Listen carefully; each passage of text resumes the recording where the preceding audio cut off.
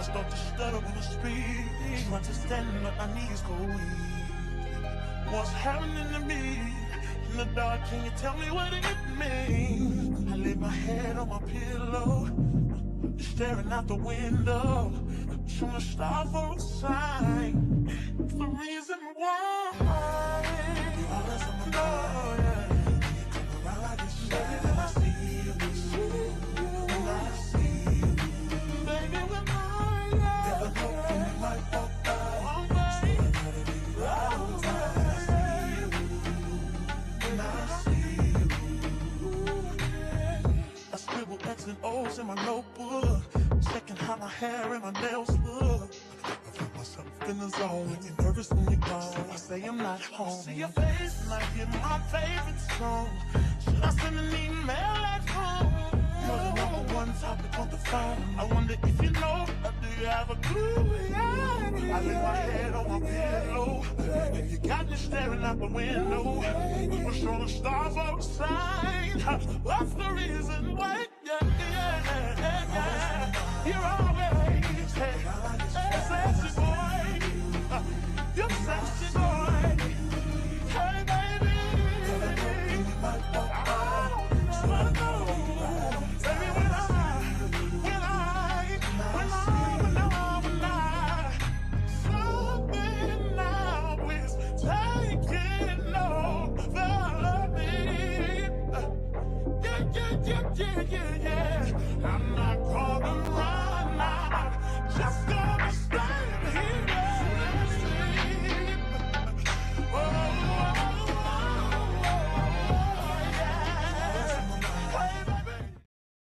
I almost forgot to add myself. Hello. How is everybody doing? I was back here dancing. I almost forgot to add myself to the little chat. Y'all was going to be looking at a blank screen. How is everybody doing? Thank you so much for being here. Almost 50 people in the spot already. Please hit the like button so we can get even more. I'm so excited to get into this movie. Like, there have been so many freaking opinions. Thank you to everybody who showed up, who saw the movie, haven't seen the movie, and are just indifferent about whether you want this to be a thing or not, and you tired of all things color purple. I appreciate it. Of course, I had to bring through a guest I felt like had a whole... We had to come with receipts. Because if we're not going to have receipts, then what are we here for? Before I bring him out and we get, to what we came here to do, let me read a few comments and we're going to go ahead and get started. Remember to hit that like button. Y'all, Fantasia got me feeling special. I feel like we need to run that back even if we ain't looking at the color purple, because I was feeling myself back here. Let's see. Hello, chat room. Hello, the real cool. Thank you. Thank you so much for being here. Mac is here. I already know how you feel about the movie, Mac, but thank you so much for being here. It's all love. Hello, Tony T. Ready for this? Me too. Candy loves to talk TV. Hello, ma'am. Thank you so much for being here. Also, Data is in the house. Hey, what's up? TG is always going to be here showing love. Thank you so much for being here. I'm sure that remake Ariel was pretty good in this. Yeah, we gonna talk about it. We gonna talk about it because y'all know I have my thoughts, and my thoughts gonna be my thoughts no matter what. Who said what when they said it, it's just gonna stay the same. Fantasia looked like she did great, so I'm assuming you have not seen it, Nicole. That's all right. We are here to break it down. Val is in the house. I'm so happy you're here as well. Hey, Tyra, YouTube doing its jobs today. Got my notification. She got a notification, y'all. Y'all don't even know. Thank you so much for being here, Val. Okay, waiting room music, right? Movie Bay. Y'all go check out Movie Bay. Wasn't it like, I almost forgot where I was for a second. Let's see. This is me watching the color purple, watching the review. I already know, Nikki, you ain't checking out nothing color purple. But now that we got all the pleasantries out the way, as soon as I bring this man to the screen, just take your butt on over there and subscribe to his channel and support. Because when you hear what he has to say, and I had to deter myself from watching his review because I want his little unsolicited opinion fresh right here with y'all. So I have no clue what he's going to say, but I'm sure it's going to be tasty. Welcome to the stage, Mr. D Movie Man. Thank you so much, Tyra. Thank you to everyone in the chat, everyone at home. Happy holidays. Nothing but love. Happy to be here. Excited because we have more than a few thoughts to share on this one. too. Like, Dee, before we even jump into anything, thank you so much for being here. You know I appreciate you, and we always have a really good time. Yes. But before we just, jump on in, I want you to give the people a little bit of history that you have with the movie. Because I remember telling you, as soon as this movie dropped, Dee, you better make a thumbnail. They got all your little list of, hey, this is why you should be watching my video, because I know what I'm talking about. Give the people a little bit of what's going on, Dee. So, well, first, shout out to everyone. This is the Movieman, fellow cinephile, popcorn addict, and emerging film critic, coming to you with reliable recaps, reviews, and reactions. And that is the crux of what I do here on YouTube. I love films. I love discussing all things related to film and the occasional TV show recap. And when it comes to the color purple, I have a fairly extensive history with it. So I've basically have had some experience with every iteration of the story. It has been adapted 4 times. So I've read Alice Walker's novel. I have seen the Broadway adaptation back in 2006. Didn't see the revival, but I saw the original version. And then I am now seeing this new iteration for actually prior to Christmas Day.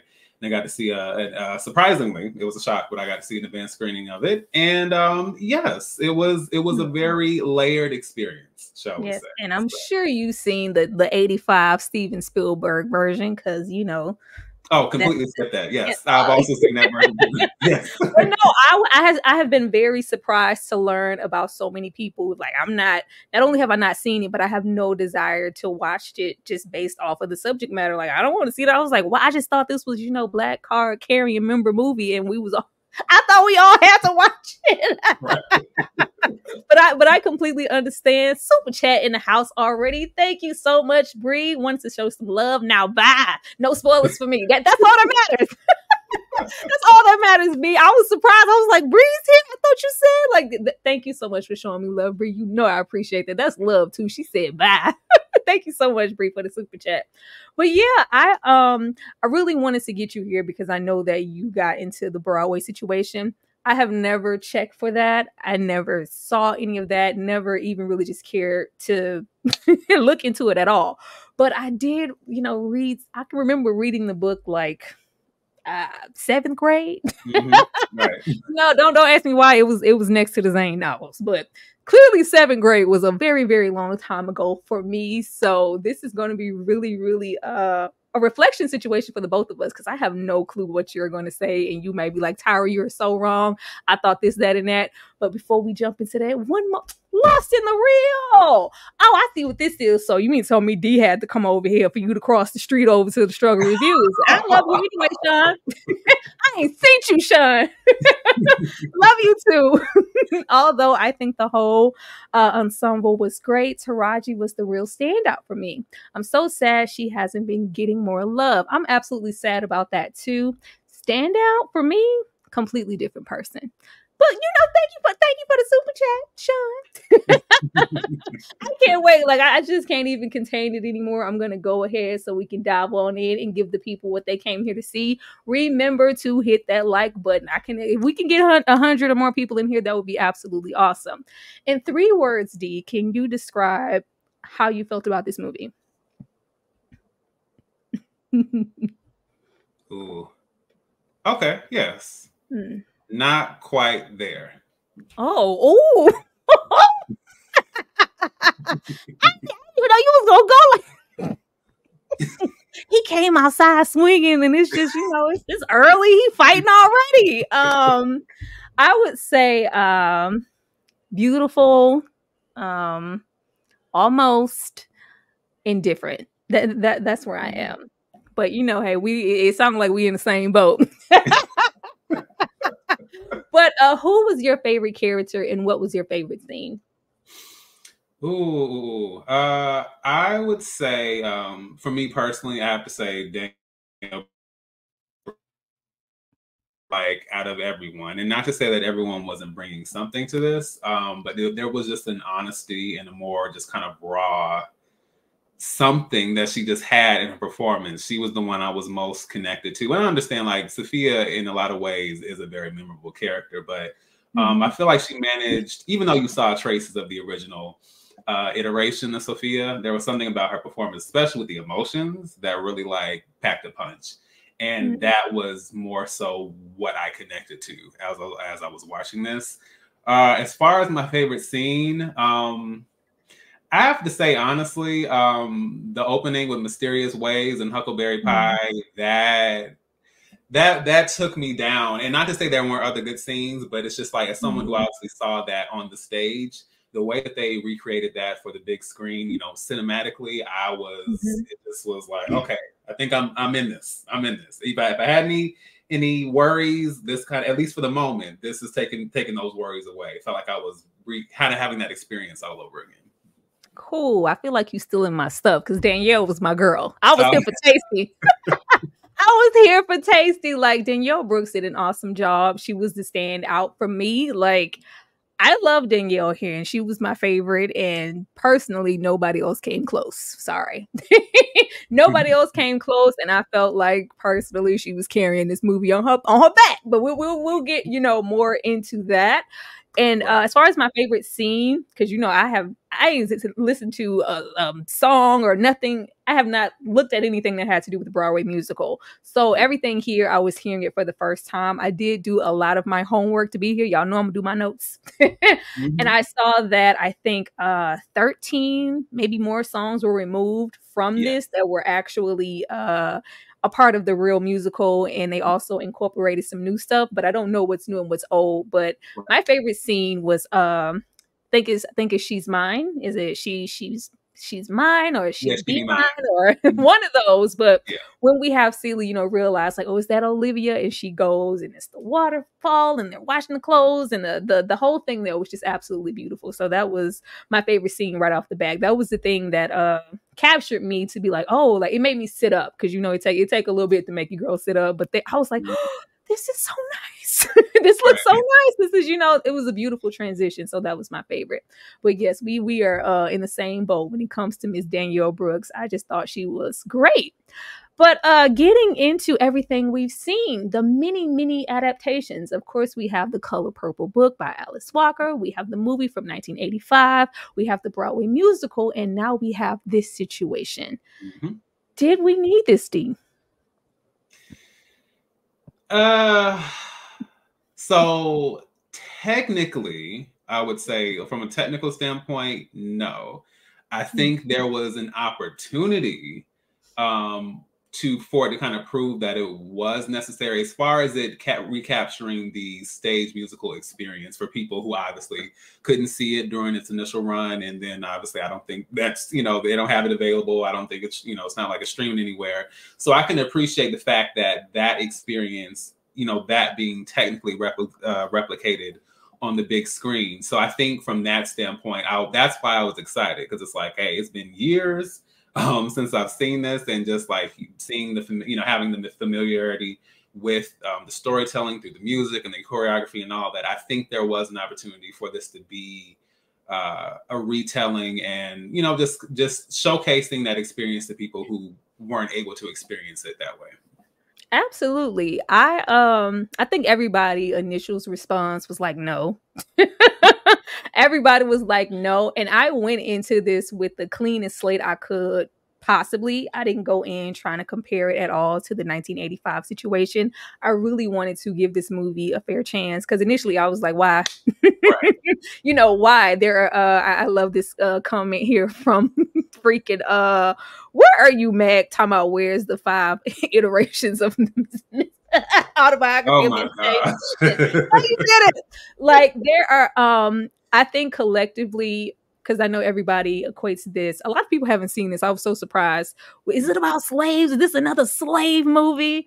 Some of the behaviors, yeah, but you know, at heart, no, it's not a slave movie. But just these are those Oscar baity, like, time period piece movies that we get every year, and it would just be nice to get something different. I'm just like, when we gonna get into Garrett and, you know, his traffic light, or Carver in the Peanuts, somebody, anybody, anybody, anything else, instead of us either going towards, you know, a remake situation or us doing more slave movies. So I think everybody was really reluctant on that front, but I did in all try to give this movie a fair chance.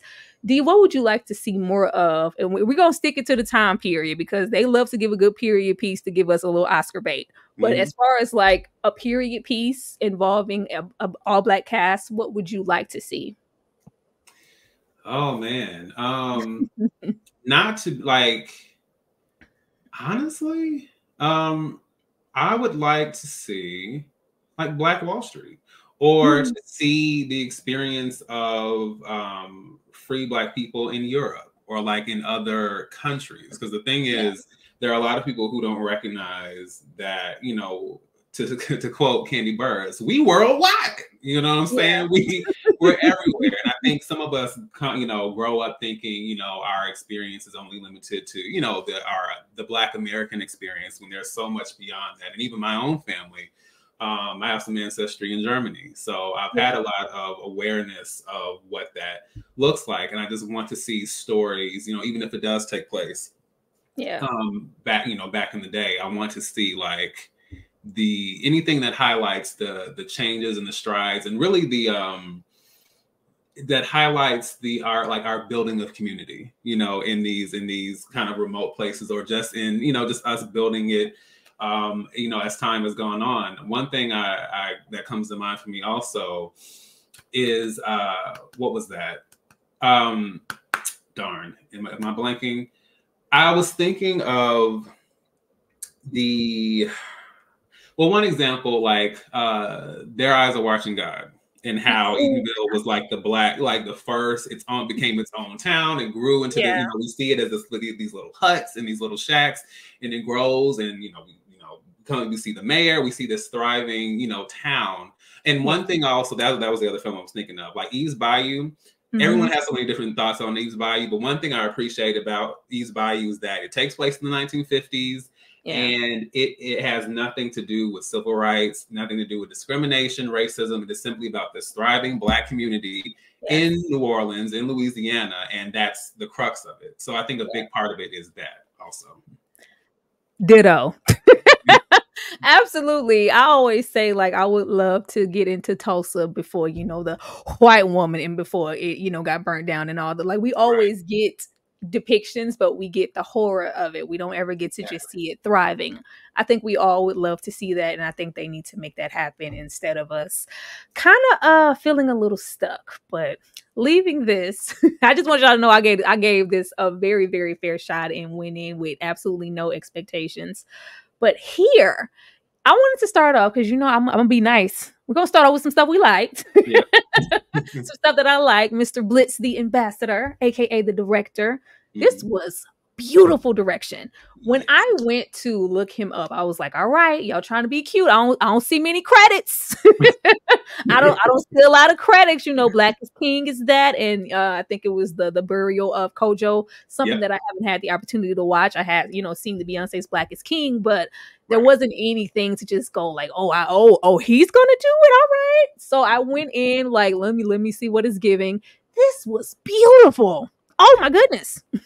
D, like, how did you feel about, you know, the art direction, the set design, the costume, like everything was just really, really on point. And just like you said, with Their Eyes Were Watching God, like the set just felt really lived in and fully realized. And I felt a little Daughters of the Dust when they were going over that little Georgia Beach situation. I was like, oh, I like this. I really, really like this. But, you know, how did you feel about the direction from Blitz, and just the likes of involvement of Oprah and Steven Spielberg, Quincy Jones on the back end, everybody coming back together once again? Yeah. Well, when it comes to Blitz, I thought that was easily like that was the biggest standout for me. And even when I saw the trailer, I was like, oh, okay. Like, it's just like, you know, obviously, you know, we're going to see technically some things that are different, but still, like, just the imagery that I saw in the trailer, I was like, all right, like not what I was expecting at all. Even when we, like, one of the opening shots of the trailer, I believe, is Celie and Nettie running out on the beach, like you said. It was like that itself, and then, you know, the shots of the waterfall, and just all these, just the imagery was just so impactful and so beautifully done. And, you know, the thing is, the original Color Purple, it has, you know, a distinct vision, and it's more grounded, it's more gritty. In some ways, it's more muted. And we have moments where we see the colors burst out. But it has taken a more, grounded, gritty approach, whereas this is more so like, hey, let's explore what this town looks like, what this city looks like. What this is glamorous. Yeah. And also, that's what I also love. We got a greater expansion on the town, like when we see them rolling through the town to the movie theater, and we just see like just how this presumably, I'm assuming it's a Black town or a Black city, but just seeing everyone thriving within this place, and just how, I don't know, how just vibrant and distinct and just memorable. I could not really take my eyes. And there were so many kind of intricate details, even as I was watching, that made me appreciate that. And also tying back into what we said about seeing stories that show us in our communities genuinely thriving. So that's something I also appreciated. Yeah, everybody was a little shoddy, Alfonso, but it was business owners, black business owners all up and through this little town. Right. Do you feel like this will get rewarded? Because our OG color purple, it was snubbed all the way up and round through in every single way possible. Do you feel like any of our cast members or the director will walk away with any type of awards?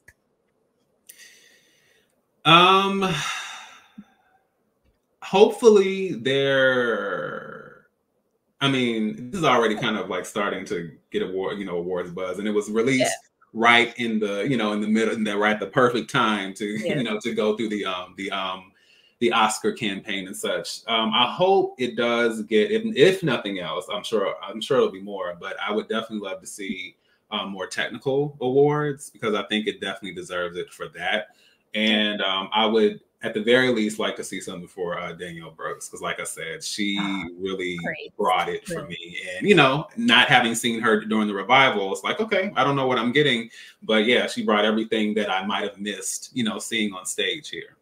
All right, let me read some of these comments. Y'all, D and I, thank you so much to the 115 people that are here. Thank you so much. Hitting that like button. Y'all, come on through. I will be trying to read some comments, but y'all, I would not be engaging as much as usual because we have a lot of stuff to get through. So if you really, really want your stuff to be seen, child, attach 99 cents to it and somebody, but I'm going to read a few of them. Let's see. Built by creatives. This films looked like it was filmed on a soundstage, even Mister's house. Everything seemed so crammed as far as spacing. They needed to film on a location in a real house in a real town. Oh, you wanted that color purple.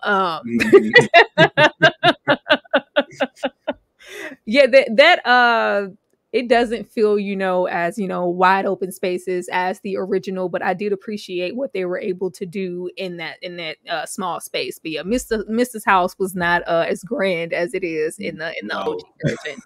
Let's see, it was giving Shaq. Right. The cinematography was beautiful. It absolutely was.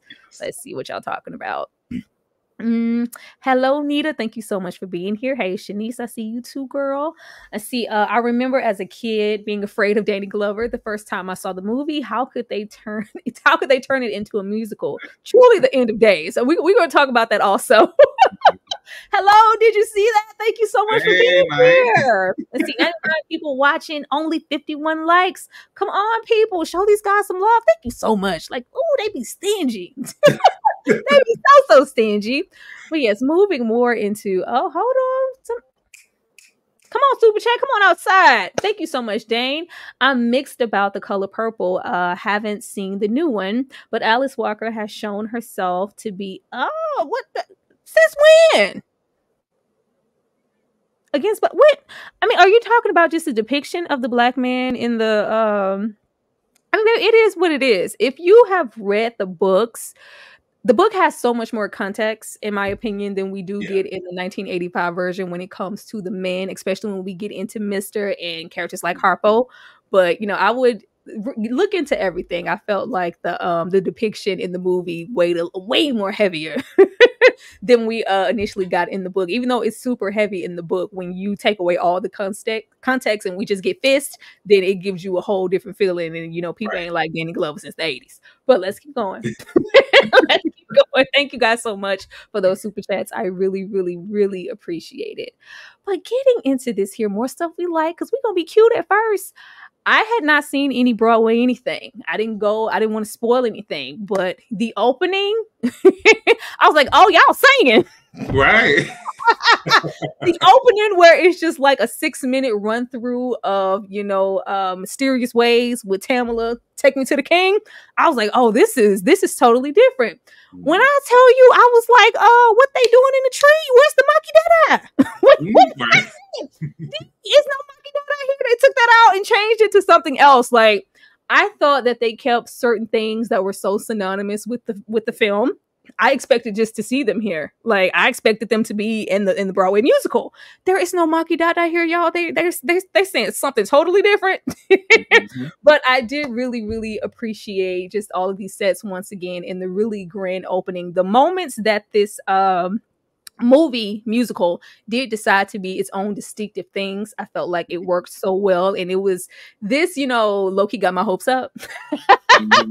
Right. This got my hopes up because I was like, oh, if we're coming out the gate like this, I can expect to look forward to so much more of it not being the 1985 version. And I'll tell you how I felt, you know, moving on later. But then how did you feel about those settings and that grand opening that we get? I just felt like it set the tone for, baby, this ain't 1985.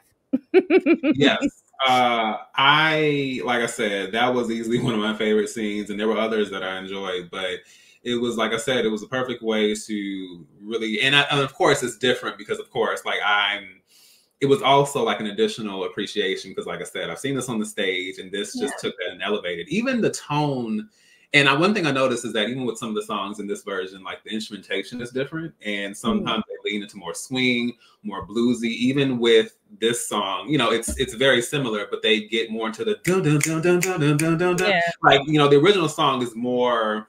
Like, it's still there, but it takes time to ramp up. It's kind of like dun, dun, dun, dun, dun, dun, dun, dun. Like, it's more like that. Whereas this, Tamala had me about to put my finger up, and I was about to go to an old church in the back real quick. Exactly. And as soon as to the Lord, and then it was just like dun, dun, and we just started. So I thought that was such a great way to just kind of set the scene and just bring us into this immediately, and not even just kind of really build up. It was kind of like, okay, we had like a little build up with the, you know, and the hands and them standing up the trees, which I thought was beautiful. But yeah, the way we just get pulled into it immediately, I appreciated it. Once again, you guys coming through with the super chats. Built by Creative said, thank you so much for pulling up with the 2020 twin. Y'all know I appreciate it. Let's see, how can they tell us not to compare the film to the 1985 version? 85% of the film was a remake. They just used some of the music from the musical. Built by Creative said, I can't wait. Oh Lord. Example, in the play, Sophia doesn't even go to jail, and there's no Miss Millie. Oh really? Oh, we gonna talk, Bill. Whoa! Oh really? I did not know that, but thank you so much for that super chat. I really, really appreciate it, and we gonna get into all of that. But I didn't know that. Just hold on, D, because we're going to get into that. Like, those are the things that I was anticipating. I thought that this was going to be so different. And since Built by Creative is gone and put it out outside in the world, this is not what I expected. This is not what I expected. I thought this was going to be so different and stray so far from that 1985 version. And I was like, oh, this is familiar. This is familiar. And then by the time we got to a certain space in the movie, it just felt like we were hitting beats and adding songs. I was like, is this, I didn't know how to take it away, but if you want to get into this 85% that Built by Creatives left us here, how much of this movie is play Broadway situation and how much is just, you know, Whoopi Goldberg in them, in your opinion?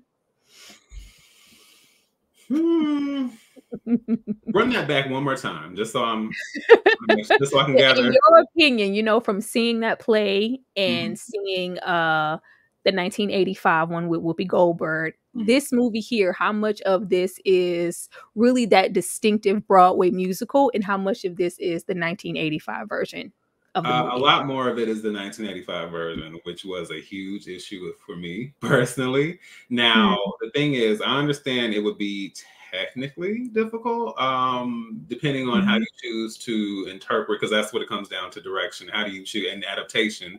How do you choose to adapt something? How do you choose to envision that? How do we, you know, there are so many ways to do that. I'll even say when it comes to musicals, I would say Chicago. You know, we all grew up watching Sesame Street, Barney, Mary Poppins, Disney, all that kind of stuff.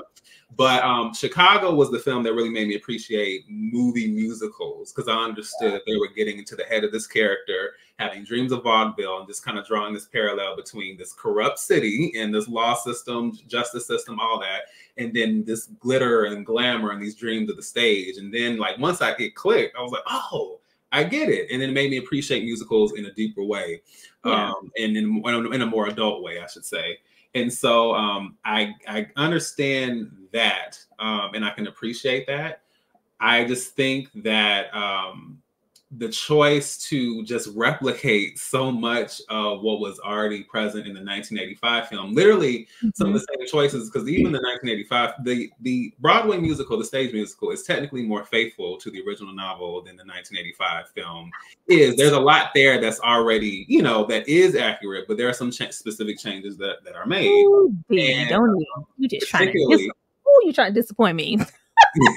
I had not seen it, and I didn't want to do any homework until we talked. I felt that while watching it. I was like, there is so much in the best way possible. This made me want to go watch the actual musical. I wanted to go, like, where is it showing, and when they gonna show it again? Like, I wanted to see it for myself, because I was like, there is something missing here. I don't know what made them go the route of trying to mix it. Maybe they didn't think that they would reach the core, you know, the Color Purple lovers, if they didn't try to tack on so many familiar things. But I was here for the different. Like, I thought with them, like, they were very, oh, this isn't a remake. This is, you know, something totally different. So I just knew that I was going to be diving into all of those things from the novel that we didn't even touch on in 1985 with this movie. And the fact that we didn't, it was really, really disappointing. But we didn't got all. We supposed to be talking about the stuff we liked. The chat is throwing us off. We're supposed to be talking about the stuff we like. Let's get into Fatima Robinson. 1900s, but make it hoochie coochie. I was here for the choreography. I love me some Fatima. Fatima has been dancing, like, since I can remember, like, choreographing and doing everything for everybody, like, for so long. So the fact that she is still in these streets and breaking stuff down the way that she did here, the choreography felt very period appropriate, but it also felt modern. It was giving Twerk City a couple of times, and I was here for, you know, throwing that ass in a circle. What about you, D? What about you, D? Oh man. Yes, I did appreciate the choreography. I will say again, having seen the stage musical, some of the adjustments were a little off-putting at first, and the style of dancing in some ways was a little bit like in a good way, and in a just a different way. I won't say anything that was bad, but some of it was very sped up. And I didn't really have as much time to kind of, like, you know, for me, I didn't get as much time to kind of, like, sit in some of everything was kind of like, hey, you know, and, like, really speeding it up, which is not a bad thing. Like the whole movie, because we already spoiled it anyway. Like, a lot of the movie was and next scene, and I was like, why are we going so fast? Yes. That's what I'm saying. So I love the choreography, like, even like the how the choreography flowed with some of the visual choices, like when Suge, you know, hits the light at the juke joint, and then all of a sudden you see everybody. All the silhouette. I was like, okay, I like this. Yes. And so so I think it's impressive. I think it's, you know, obviously well thought out. I will say there were times though I wanted to kind of, like, sit in some of the choreography, or just kind of lean into some of it without it being so, like, you know, like wait, chaotic. So, it was a wonderful spectacle, but I wanted to see and bask in the spectacle also. But with them being you know, so consumed, it was a lot of these things were rushed, and I'm gonna get into what was really rushed for me, and I would have preferred to sit there. But y'all better sing. The singing here was great. Like, I think a lot of us, myself, I will forget in a heartbeat that Taraji P. Henson can sing a note. I don't know how old I was, and I was like, oh, when she was in I Could Do Better All By Myself, that was her. I thought she was lip syncing this whole time. I thought she was lip syncing. Like, it was, you know, her being able to carry a tune, and Vocal wise, hold her own here with the likes of Danielle Brooks and Fantasia, who were in the Broadway musical, of course, and kind of had time to play with and live in these characters for however long this show got to run. So to see Taraji here, we already knew Fantasia. I just was waiting for her to kick her shoes off, but this ain't that kind of movie. I was really here for seeing Fantasia like in this grand way. Like weirdly, I'm not I was never like into American Idol or anything like that, or just I love Fantasia, but she's had a great career, but kind of like in a sense of like maybe an underdog or just maybe hitting the bare minimum of where she could possibly hit. So to see her in such a grand way and have all of these eyes on her in this type of space, that was really, really great. And I thought everybody vocally did a good job. I put my little songs here that sings that I love the most. I don't know what's new here or a song from the Broadway situation, but I put Hell No because I said hell no. Hell no. I love the rendition of Hell No. She Be Mine, Push the Button, Miss Celie Pans in Mysterious Ways. What about you, D? How did you feel about the singing? Yeah, those were definitely some highlights. She Be Mine was actually deleted from the original Broadway musical. It was going to be featured, but then they got rid of it. But then they, they do workshopping and they decide what stays, what goes. And so they decided to get rid of it. And so for this, they brought it back. And definitely, because once she started, I was like, I was thinking like, oh, this is going to be this song. And it wasn't. And then I thought it was this song. I was like, what is this? And then that's when I realized it was, oh, this is the new song. But yes, I would say my second favorite after Mysterious Ways was Miss Celie's Pants. That was already a song I enjoyed from the musical, but just the way they got into the tap dancing and, like I said, the whole swing vibe of it, and just that being Celie's moment where she recognizes, like, hey, like, I'm really like in my bag. This is my moment. Look who's wearing the pants now. Like, she is like, here we, and yeah, it was such a great moment. And most of those songs, the other songs that you mentioned, I enjoyed. Actually, believe it or not, that was another one that threw me because I didn't know there was going to be new songs in this. But I enjoyed, I don't think it was Keep It Moving. There was a different title for it, but I actually enjoyed Young Nettie's song that Halle Bailey did with Felicia Pearl and Posse. I think it is Keep It Moving, because if y'all ain't ran down, the soundtrack situation on your Apple Music, go do that. It made me appreciate the songs even more, just listen to them in my own time. Let me read a couple of y'all comments. Let's see. Fantasia just needed better songwriters and producers in her career. Built by creatives really hated the fact that they got rid of Get Ready for the Big Dog. I don't know what that is, but I'm sure D does. Yeah, I was going to say, actually, in the trailer, when they showed Celie walking past the men, the prison gang, chain gang in the field, I thought that was Big Dog, actually, because that's the song where Celie first makes it to Mister's house. And you see all the men in the field basically working. If you think hard work been dogging you before, get ready for the big dog, And so basically it's her realizing that this is her life now. And all the men are kind of reinforcing what her life is going to be. Work, work, work, work, work. So they said ain't no men's is here. Keep It Moving and Working was new songs written for the film. Yes, Keep It Moving. D like Keep It Moving. Waiting for Fantasia to break into 3 in the morning in the Pancake House. Well, you know what? Stop, Mac. Stop. Fantasia was hot and cold in her career. Maybe not so much moving forward. Our girl was outside. Baby Tasia is going to sing down. I'm so glad she finally getting her flowers. Yes, absolutely. And let's see, Taraji's Howard degree was in music theater. I did not know that. That's good. It shows here. It shows here. I wish she, got more moments like this. But yes, Taraji did her thing. Everyone vocally was really, really great here. But moving forward, y'all. Yes. This here, I just want to get through like the stuff loud for good or bad. This is I put double stack cast. Everybody and their mama is in this film. I don't go read any synopsis, go look at no cast. I just watched the movie. I was like, oh, everybody's here. Everybody's here. And I put for good or bad, because we're about to like maybe get more into those bad things that I didn't like so much, after D maybe tells us some more of the stuff he loved. A stacked cast can be good when we have time to flesh all of these people out and utilize them to their full capacity. If we stack it too much and we are short on time and something like a musical where we have to get those musical numbers in, sometimes it can be a double-edged sword and the movie can suffer for it. But everybody and their mama is here in this movie. How did you feel about the casting? I felt two ways about the cast. I feel like there was a lot of talented people here, a lot of people I enjoy and appreciate in one way or another. I think personally, I think some of the casting felt like stunt casting, and that it was some of the casting was for the sake of the name versus what really served the role and the emotions of certain scenes. And like, and it kind of depends, you know, we can kind of go back and forth about who.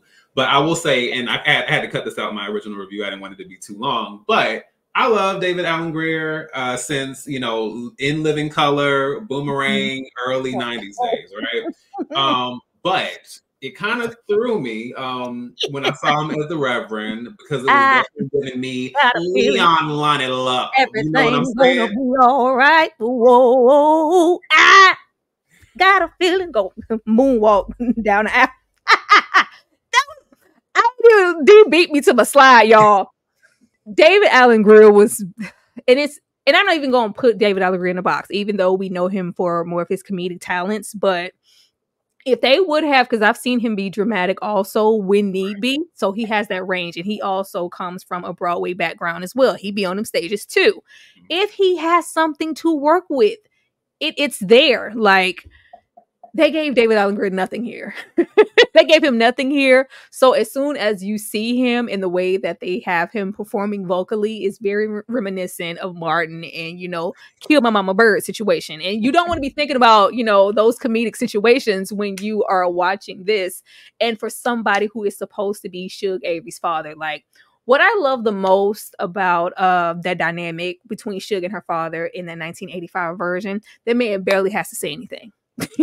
It's all just emoting in his face and his emotion. Like, you just see the disdain and the desperation coming off of Suge, and you're longing for what she's longing for, and their relationship matters so much. That shit was non-existent here. Right. It was lost upon me here, and I was disappointed for it. Thank you so much to the 140 people in this chat. Keep hitting that like button and showing us some love. Like, that was just so terrible, but I didn't mean to go there. I didn't mean to go there, but I was really, this movie made me long to see the actual Broadway musical. It made me want to go watch the 1985 version, honestly. But let me keep going. Keep going. Anything else on this cast, D? Yes. I was going to mention, then on the flip side, I had people who really surprised me, people I didn't know that were going to be in this. And I have to give Dion Cole his kudos, because I didn't know he was going to be in this. You trying to be cute on my slides? Hold up. You hold all the way up, D. Oh, Lord. I think it's after this, and we're going to get into these characters. But like this here, because you know I had to give it to my boy Dion. I was like, Dion, is that you? But let's get to this red lipstick. I did like this. This is something new. This incorporation of a different color. We do... with me, when I think about the color purple, I think about, you know, me and you, Maki Dada situation, them, you know, giving their little sisterhood situation in the field with those beautiful purple flowers, and that scene with Suge, and, you know, when you walk by, don't acknowledge the color purple, make God, you know, all these good things. That's what I think about instantly. So for this new staple color of red, we have characters, you know, not just, you know, Celie, but Sophia and Suge wearing red. And it's not just so much, you know, a Suge thing. It's a significance of, you know, change or something bold, or just the lipstick. I just love the way that they use the color red. Anything else on this day? No, all I'm going to say is that one thing I learned or kind of read, you know, as far as me just reading The Color Purple, and, you know, I like looking at essays and deep dives and things. And I saw something that said that basically we look at The Color Purple and the fact that Suge is the one to reference that in the story and in, you know, the original film. Yeah.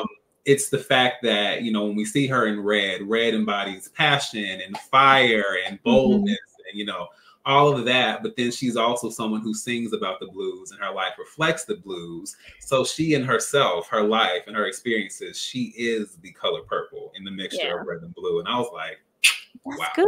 good. And you see that represented here well. I love that in the beginning. I think we only see Suge and Sophia in the colors of red, and then when Celie is in them fancy pants, she finally has on red and all that good stuff. It's not just on the lipstick; it was everywhere. I was here for that. But back to Deon Cole. Back to Deon Cole. Deon, is that you? Like, Paul, not Paul. Do not play with Deon. Deon is here first, getting into the cast members that I love and the performances that I love the most before we get into, the not so much situations for me. I don't know about D, but Deon did amazing as Alfonso here. When you have to look up to see, like, is this that person? If y'all slept on Deon before, don't ever do that. I put the average Joe here because if you want to see more of a dramatic performance for him, I also have a review up for this show. It's on BET Plus. Thank you to the person who paid for it, because y'all know I wouldn't check it for none on BET. But it made me look at him in a totally, different light. And I remember doing my review for that. And I was like, why y'all been hiding Deon? He, can be dramatic. He really has some different acting chops that he has not been able to explore. And I didn't know he was going to be in this movie. So when I see it, I was like, oh my God. It's Deon. But how did you feel about his performance? And once again, this is somebody doing a lot with a little bit of screen time, just so you know. Exactly. Yeah. He shocked me because, watching, I'm thinking this is a new actor. And it honestly wasn't until Mr. comes asking basically for Nettie's hand, Celie then becomes his unexpected wife and such. Yeah. Like, I looked and I leaned in. I was like, is it? Like, I really was like, is that Deon? Literally did not see it. I mean, it's his face, and of course I'm used to him with more facial hair, but it just, like, the demeanor, like all of it. I'm like, and I felt the intimidation. And honestly, and this is not a knock on Coleman Domingo, because I appreciated aspects of his performance, but I'm like, I think Deon Cole could have gone for Mr. Honestly, he could have. How do we want him to do it? We want him to do it. I got a super chat. Oh, there is a super chat up here. Thank you so much, TG, for that 99-cent super chat. I appreciate you guys so much for showing love. Y'all know the struggle is real on this channel. It's just not in name only. It's the whole channel as a whole. So any love that you guys show, it touches my whole spirit. And y'all trying to y'all trying to be cute. Thank you so much, Build by Creatives. Let's see. Love Deon. They did get him wrong, putting him in that casket with that 4X photo on top. See, now you're gonna make me run it back and go look at it. Exactly. Thank you so much for that $4.99 super chat. I absolutely love it. Was Deon in blackface? He was not. I think it seemed like they for a portion of the movie they were kind of showing him in shadows, so you weren't really sure. So when you actually saw him, it was like, oh, China's Deon Cole, and he is doing a superb job. But I could definitely see me getting into him as Mr. I could definitely, but getting into more people that I loved here, because I don't want to just keep it at Danielle Brooks, because child, that's where it was for me. She's here again. I said hell no. But Felicia Pearl, I wanted to spend so much more time with her. Yes. I love her. I don't know if is she from the musical? Oh no, she actually I saw where she had talked about how she had auditioned for the musical, for the original musical, auditioned for the revival, auditioned for this for adult Celie, and none of that worked out, and then she ended up getting cast as young Celie. Wow, like I could definitely no splice to Fantasia. I could see her as adult Celie. I could, with what Celie is supposed to represent, because I love Fantasia, but Fantasia is a whole woman. I was having a hard time. I was being distracted by all of that ass in that dress. I was like, all right, it's only so many aprons y'all can put over Fantasia's ass. You can't hide that under no 1900s moo-moo's, child. It's gone all the titties, and the body yaddy is gonna always body on Fantasia. But I'm gonna be cute for y'all and just try not to look at it. But all of that was there. So just getting into the age that Celie was supposed to be. And Fantasia looked like she was living in her womanhood and like, Miss, I wish you would. I slap you with these titties, then back that ass up on you. That's just where I was. I'm sorry. But y'all laughing down here because y'all know I'm telling the truth. Lord. I was so distracted, D. I was like, child, what y'all really trying to be cute and keep us from noticing all of this stuff on Fantasia. But I could definitely see her in the role because I enjoyed her so much for the little time that we got her, and I thought she did so well, like just her acting and emoting with her entire body. And I was like, I don't know her, but I really, really like her. And I was like, oh, I forgot that we're not, going through this entire journey with her. We're going to have her age and, get Fantasia. But I did like her. These two were actually my favorites. What about you, D? Yeah, I would say they were definitely standouts. I'll actually give, which I wouldn't have probably said that. I actually thought Halle Bailey, surprisingly, did a good job as Nettie. Definitely a better job than The Little Mermaid, which is not necessarily a knock on her because I thought The Little Mermaid had a lot of issues. I know they were trying, but I had some issues with that. But I felt like even just I'm basing this off of the scene where Mr. is following her and she has that kind of that tete-a-tete back and forth. I was like, okay, I like this, as opposed to the more soft-spoken Nettie we got in the last one. I'm like, I kind of like that interaction. The caboose. Film creators, thank you so much for the $1.99 super chat. Because maybe she could sweep out the caboose. The caboose was in Fantasia's dress. It was, though. It really was. It absolutely was. Oh Lord, let's see. Aaron Jones said, how do you feel about the Whoopi cameo? Personally, I was like, y'all could have kept that. It wasn't significant enough for me to go like, oh, this was a really great way to use Whoopi with the importance that she has to the film. It didn't really do a whole lot for me. What about you, Dave? I mean, I didn't hate it. I wasn't expecting it. So, I mean, I wasn't, I was like, oh, okay. But I will say, like, it wasn't, like you said, it wasn't significant. And I think personally, they could have done the same way. Because one thing I did like about this is that I liked how they kind of paid tribute to the legacy of the musical by having Fantasia, who was on the original Broadway run after LaShawne's, and then obviously Danielle Brooks, who was in the revival. And I think they could have done, and then having these new actors and actresses also. But I think they could have also like had more, featured, people from either the 1985 film or from the original musical cast. I think that's something we could have actually gotten. Yeah, when I saw Whoopi, I was like, "Ooh, who else here?" And I was like, "Oh, it was just Whoopi." Yeah. it was just Whoopi, but we should have known when they only used her to that capacity. Thank you so much, TG, for that 99-cent super chat. You know how I feel about you. Thank you so much. Definitely needed that thing was thangin'. Literally could have kept that. Definitely could have kept the cameo situation, but I just felt like we traveled so much with Sophia, and I just felt like I really got to live in Danielle's character and just grow with her and really even adapt to some of the changes that they made with Sophia. I thought she did a really great job transitioning through the scenes into the songs, and Danielle was just my favorite. She was just my favorite, and I wish we could have spent a little bit more time with Felicia, but it's okay. But we were never when I seen this, I was like, what? PG, The Color Purple, PG-13. I was like, oh, I don't need to know nothing else. I don't need to know anything else. And I understand, we know they all about the dollar and trying to reach every little demographic. Oh, y'all can bring everybody to see this movie. This movie was at a disadvantage automatically because it was PG-13. Why? When they said that, I was like, oh, this is not going to be a book deep dive, which is what I thought. I thought it was going to be the musical deep dive version of the book. This was not at all of that. Like, I was really disappointed to see them go the PG-13 route.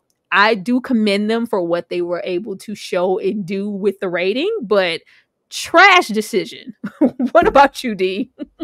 Yeah, because see, the thing, I even mentioned that too. I was like, the thing is, because I had an issue with how a certain element of the story was handled, but I'll say that in the meantime. But yeah, the book is very much in your face as far as the language and scenes that are depicted. I had forgotten some of the things that I mean, literally like the first couple of pages, you know, Celie references, you know, what Alfonso does, you know, in that, you know, first unfortunate encounter, but there's references to, you know, to PUSOY and you know, and other words, and it's very frank and it's very like, it's not sanitized.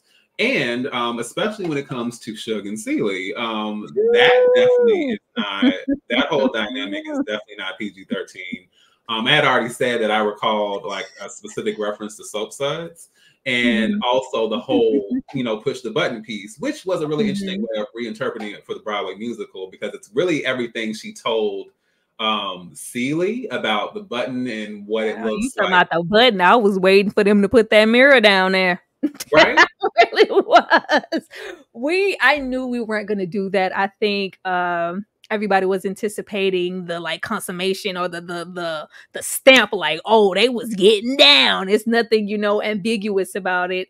Even though we know that there is a genuine love there, like in the book, it's no mistaking that Suge was going both ways, child. Like very respectfully, like very much, you know, a woman of that time exploring every ounce of her sexuality with whomever, whenever she wanted to. That is not going to be here for PG-13. The relationship that Suge has with Celie is so important to the relationship that she has with Mr., especially later on. I wanted to see some of that. That's what I wanted to see, and this really felt like a freaking missed opportunity because we wanted to be PG-13 and keep it cute and get all the coins. It made me upset. Thank you, Polly from the Latino Slant. Thank you. A whole woman, you say? Yes, a whole woman. Thank you so much for that $1.99. Polly, thank you. Y'all go check out Polly over there on the Latino Slant. This was such like, I'm gonna get it. If y'all didn't know, this is stuff I didn't like. I'm gonna get into more with the slides, what I really wanted to explore with certain characters and what I felt like them giving it a PG-13 situation, it really did a disservice to the movie overall. Like, it was so trashy. Go ahead, D. Yeah, no, I was just gonna say, and I'm tying this into rap-ish, that's what I'm calling it, but for the stream. But you know, I've been following the series, and after and I have to say, I knew we weren't gonna get anything like this, but I'm not gonna lie, because we have our conversations about your appreciation of the down and dirty and TV and movies. So when it came for Chastity's big moment, I was like, wow. Chastity has made her way to Sorrow's kitchen and licked the pot clean. Shout out to Big Mama's house. And I was like, man, now obviously we weren't going to go there, but I was kind of like, it, like the thought of it, I was like, because that scene was intense. I must say, I wasn't mad at it. They weren't. So, but the thing is, even if you are trying to keep it PG-13, you can still like allude to it without being X-rated or graphic, and just the fact that and to me, even the way that it was filmed, like in silhouette and shadow and pulling away, I'm like, that is literally the opposite. Like, and to me, in 2023, 1985, we kind of understand. And even to me, as limited as the depiction was in 1985, to me, there was more intimacy and more something there, even with that limited, depiction, than it was here. I'm like, how is it 2023 and we can't get what's going on? Yeah, just subtle things like them framing the camera around Suge's hands, touching Celie's hands, and just her gazing into her eyes and just talking to her directly. And there was just so much passion there, and it didn't really, just have to be spoken. They thought they were, going above and beyond. Like, I'm like, yeah, but this is cute. This is, these are beautiful. And I'm going to get into it with Suge's slides, but we more so focus on the infatuation of Suge. Like, everybody loves Suge. Suge is just so beautiful and, oh, this woman. But when we get into the sexual part and the relationship part, we still leave that on the ground. Like, Why? And I see y'all coming for me talking about I'm on some After Dark situation.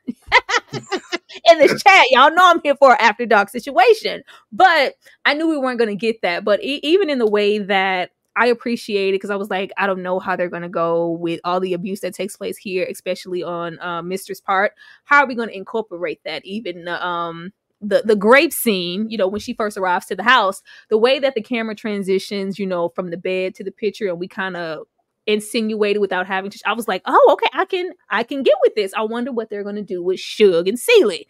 Oh, we just gonna dance on the record and have her, which was graphic. Like there were times in this movie where I was like, okay, this is great, but this is giving me style over substance. This is awesome shooting. This is wonderful to look at. I love her in the suds in the tub and the record spinning, and Celie just being completely enamored of all things Suge, but we wanted some intimacy too, and I didn't feel like we got a whole lot of that. It just felt like, oh, this is my friend. We sleep in the bed together sometimes, but you know, I'm strictly dickly. That's what it felt like. Yeah.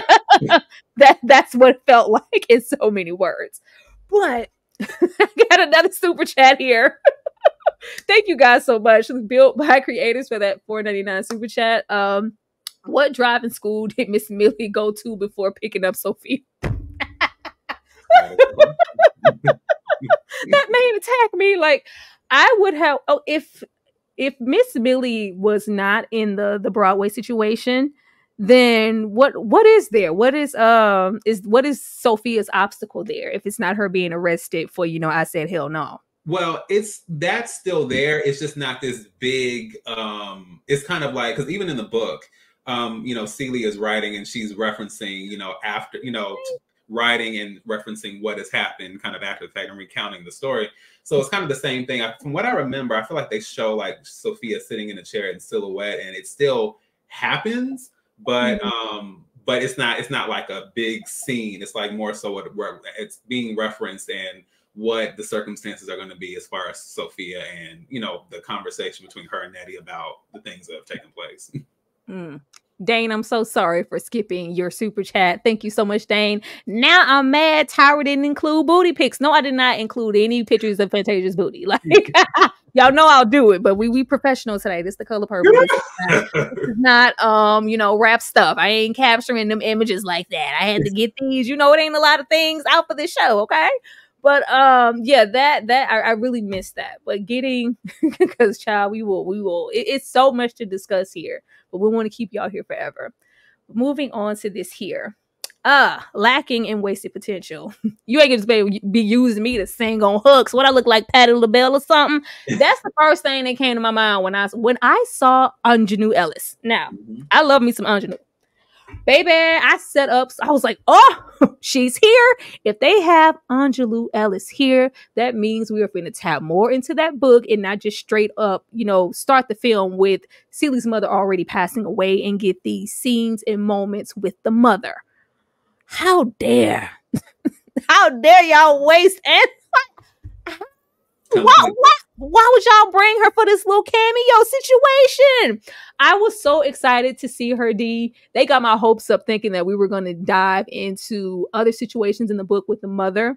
Right. And just how she would even end up with the likes of Alfonso and, you know, the history of what happened there and just the mental state she may have been in for certain places, certain things to take place within the home, you know.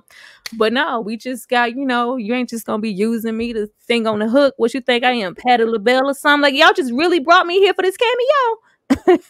Right. Ditto for what I said about, you know, what we discussed about David Alan Grier. Lou Gossett did not do anything for me here. And I needed him to do something for me here because Mister's father is probably like one of my favorite characters from the Listen.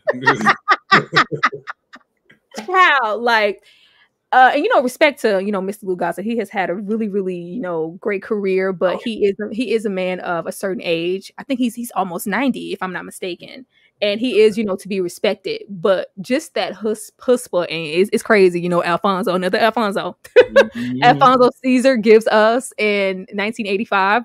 A lot of the quotes that I will quote down are from him. So when I saw the father, I was like, what is it giving? And then it was just like, oh, he's just there in name only to say that, oh, Lou Gossett was here in the role. And I was just really expecting to get some, and my name ain't Squeak, my name Mary. Mary what, girl, if you don't sit there, like, I was waiting to get into, you know, some of those moments. You know, you're sitting at the head of your own dinner table and you acting like a waiter. I wanted some of that. But we didn't get any of that from Lou Gossett, and he was just here in name only. And I really felt like it was wasted potential.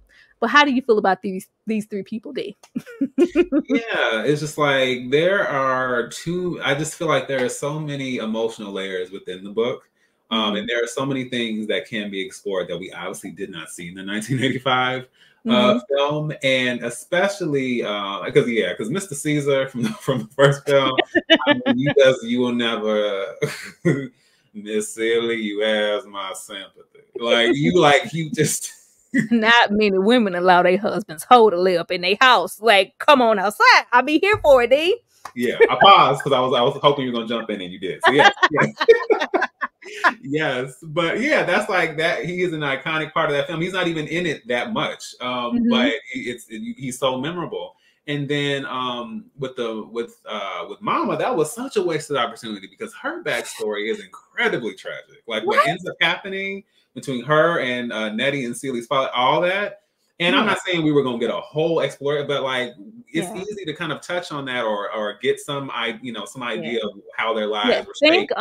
Think Halle Berry and Queen, what happened to her and her little mental state was gone. Right. Put that on on their mother, and you'll get that's what we're missing out on. You know, her being fraud and being pretty much used and taken advantage of at her most vulnerable moment, like with a man like Alfonso, and he was able to, you know, move and infiltrate her life and do what he did to, you know, her daughters. So I thought we were going to get that, and that was very freaking disappointing. Yep.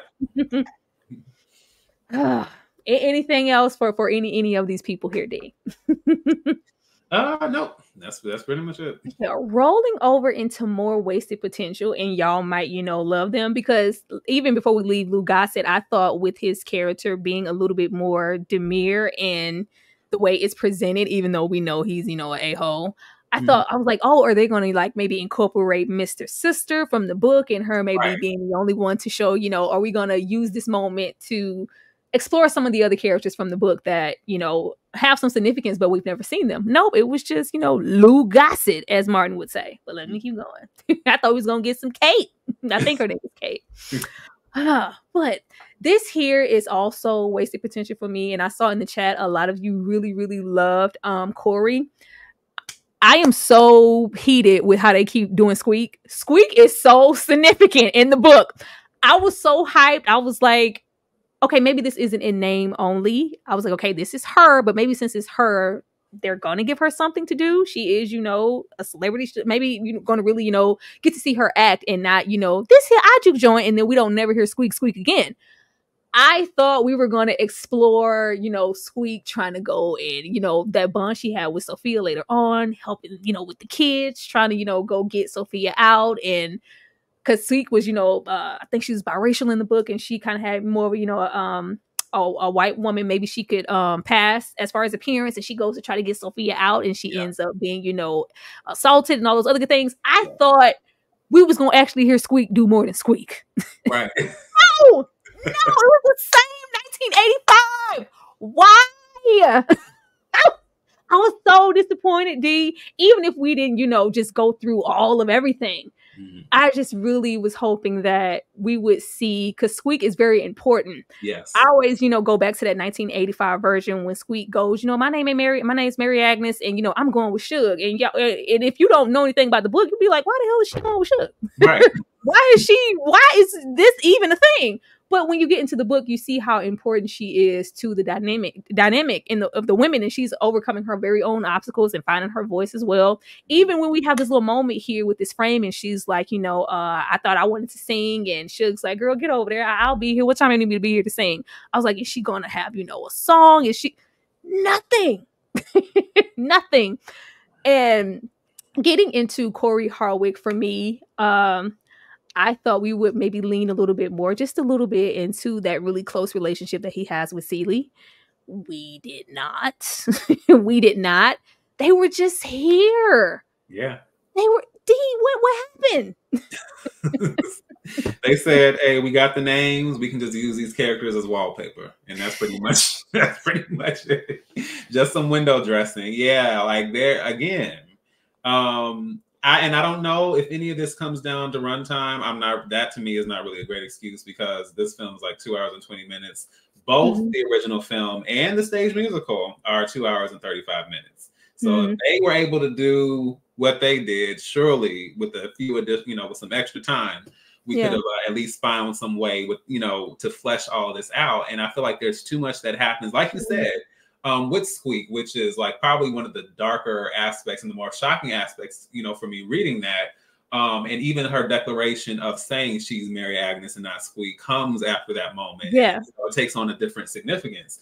But she's very pivotal. And even like the how she and Sophia's relationship comes full circle because she ends up taking Sophia's willing to take care of her her children when she's off the road. So it's a different kind of dynamic there. And then what it means for Harpo and Sophia and how their relationship comes back together after all the things they've experienced. So but they were just here. Like they didn't really do anything. Like there was no scenes to really sit with them and understand, like how they developed, how they grew, what their journey was. That's just one. Harpo has such a significant journey, trying his best and eventually overcoming the generational curses and those stronghold influences that the father and the grandfather have passed down to him as far as how he is supposed to behave. Just he and like Celie were really, really close. It was not so much, I don't want to say maybe sister brotherly because they are of a certain age, she was young, but it's also in a maternal way. Like they share so many moments in the book and I was like, we just nothing. I was so disappointed. And I felt like, I had my expectations too high. And I was like, well, maybe I'm wrong. Maybe they don't even touch on these things in the Broadway situation. Do they expand on Squeak and Harpo in those type of ways in the musical? Now, those aspects, I will say this, we definitely get a little bit more than I'm not saying it's as much as it should have been, but from what I remember, it was definitely more. And even Sophia and Harpo have a song together tour. I want to say it's like in the second act when they kind of get back together and it's, them kind of enjoying their new life now that they, they've gone through all this stuff. It's like it's kind of like a happy, funny song, but it shows that they've grown and now like they're back in sync again, and so it's, it's just kind of a fun, charming song. But like I said, we don't even really get the full circle of them. We don't see what brings them back together or just seeing what it means for him to see her go through that. And then, to come out of it and then for them to understand each other in this different way now. It's just, missed opportunity. Absolutely. We need a book club who want to reread the book. This was even more than Harpo. Like I really thought that this was going to be, we were going to incorporate Squeak a whole lot better. And that was probably one of the biggest disappointments for me. Like Squeak is just here to squeak and do the same blow by blow. This here I juke joint and get punched. And I was like, why? Now, Disney Princess and Want to Step In. Let's get into Nettie. Halle Bailey, for me, I loved her a lot in certain scenes, and in others, it was giving Disney Princess. It was certain because you can tell that she's really trying to establish herself, even though she's been acting since childhood. Yeah. But it was certain moments where I was like, man, I wish they had her do that over with the octave of her voice, and she sounds like a damn Disney princess in the era and the time that we are supposed to be in. Like I write you every day, like it's very right. Ariel, like it's very Disney. So I had a hard time kind of disconnecting that some of the times, but it was certain moments, like you said, when she was talking back to Mr. on the horse and ain't nothing pretty about my feet. I was like, all right. I like that. Or that moment when, he does try to attack her and, things like that. And just her, she was perfect to be, that ray of sunshine, that confident, outspoken, that whole thing there. But it was certain moments. It wasn't perfect for me. Certain moments I was like, but getting back into like the situation with Squeak, I would have loved like 5 minutes to kind of fulfill Nettie's journey in the way that we didn't do in 1985. Just Nettie went a whole lot of places. Yes.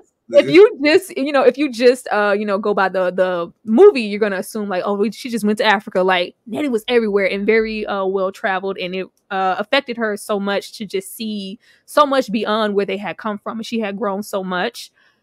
And we didn't really get into that even when we do go to Africa. That portion in the 1985 situation, when we do eventually go over to Africa and we incorporate those scenes and they're like interchangeables, and we just, interchange Africa and Georgia all at the same time. And, she's sneaking reading those letters. That's like one of my favorite portions of the movie. It was so brief here. It was so brief here, like with the culture and what we got with them coming in with the dancing and them arriving on the boat. I was like, oh, how long are we gonna stay here? This cute. And it was like, all right, bye. We just give you a little taste. Oh, it just really didn't feel lived in for me like a lot of this movie. And then, we get to the end. Rock it, don't stop it. Everybody get on the floor.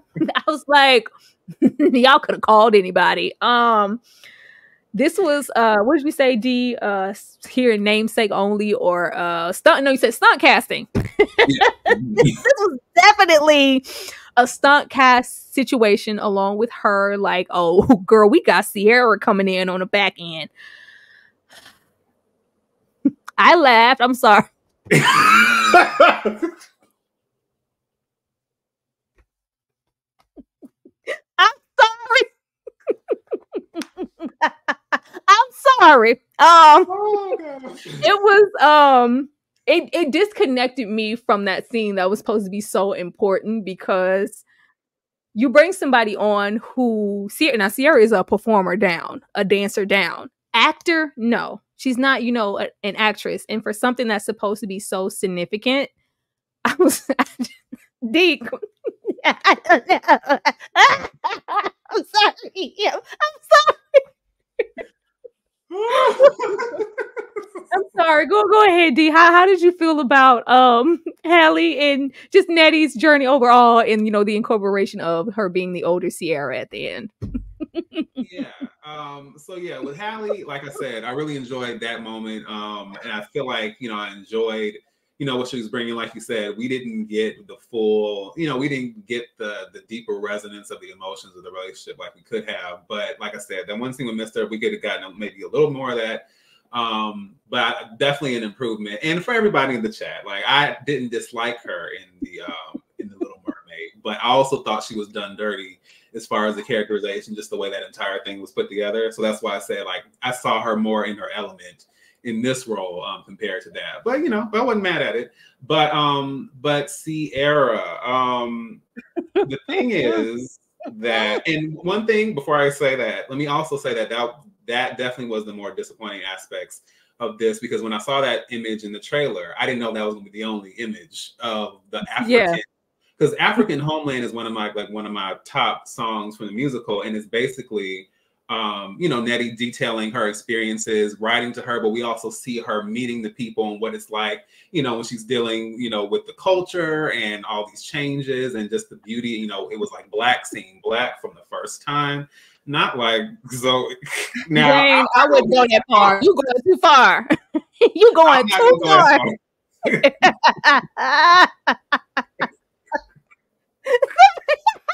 Sierra's like, hey, boo.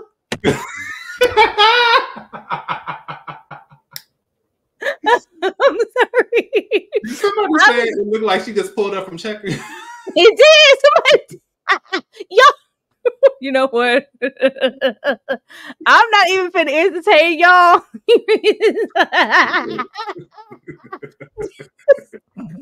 Y'all heard my chest. Thank you so much for the $49 super chat. Nettie pulled up like she was a checker.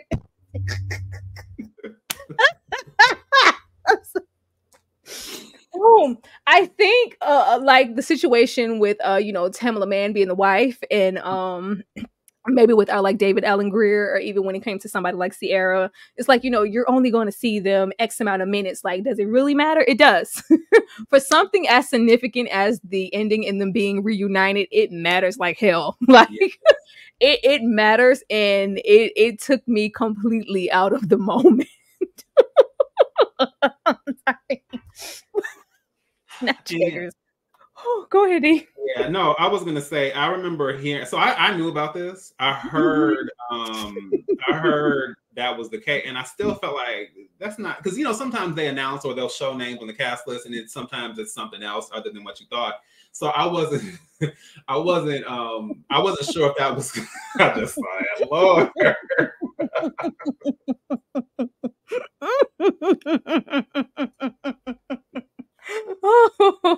Are Nettie and Celie from the same father? Yes, in the book, I believe. Yeah, because we lose the father to a lynching situation, and I believe she's pregnant with Nettie, and Celie's already here. So yes. Oh man, but sorry, my point is that's a very powerful part of the story, and I think the thing is, and this is not I don't have any issues with Sierra personally, but I think the thing is you have to serve what speaks to the scene and serves the emotional honesty and the impact of the scene. And my thing is, you can do that with someone who's not well known or maybe is lesser well known. It could have been could have been an unknown, someone we didn't see, but we know who this character is. So, but we need the emotions. We know anytime, and I know we're not supposed to be drawing comparisons, but can't help it. But in the 1985 film, when you see the purple and the red, it's like you crying. And just the way that whole moment unfolds, and I understand it's not going to be the same because it was already done so masterfully there. Yeah. But it's like the problem is it feels like, oh snap, we got Sierra. Yeah. It didn't feel like this is the case. So that's the issue, and it took people definitely in my theater were like, okay. Nita, thank you so much for the $5 super chat. David Allen Greer has been slept on. He can actually sing. He was hilarious as Reverend Leon Love. Yeah, if they would have given David something to do as the father, which is crazy because there's just so much pull with the father in the 1985, and you can tell that he is indifferent with his daughter, and there's just such push and pull, and he doesn't say a whole lot at all, and we just weren't able to do that for David. Like we finna get into that, but let's leave Sierra. I'm sorry, Sierra. I'm sorry, but y'all know I have to be honest. But yeah, it took away from the scene, and it wasn't as impactful. Imitation Celie. Now, personally, Fantasia was not my favorite here. Fantasia was not my favorite here. We know Fantasia gonna sing house down boots. I didn't expect anything less, but I was hoping that they would incorporate her writing letters to God. There is such a significance with Celie in her letters and her writing, and it really hits home when they would have situations like when Nettie's leaving and she says, I'll write you every day. Like, it meant so much for her to get those letters, and the fact that she didn't, and she thinks her sister is dead. Like that, I really found myself missing the narration from the 1985 version because we get so much of Celie's perspective. Yes. She disappeared here. Mm-hmm. She disappeared here. Celie's journey disappeared here for me, and I was thinking with maybe Fantasia being on stage, she gets, Broadway is a totally different ball game. Yeah. That emoting and getting into that emotional state in those songs and grandstanding. The songs were beautiful. That was great. When we got into her just being silly, it felt like such a poor man's imitation in my opinion. It was not my favorite, and she was trying so hard to appear as, because she is a woman, as I said. Mm-hmm. She needed to work a little harder, and it's Fantasia, child. Fantasia is very grand in personality and body and everything. So for her to look really demure and docile in comparison to somebody like Coleman D'Amico as Mr., she really had to tone it down, and I felt like it went a little too far down, and she disappeared for me when she was not singing the song. What about you, D?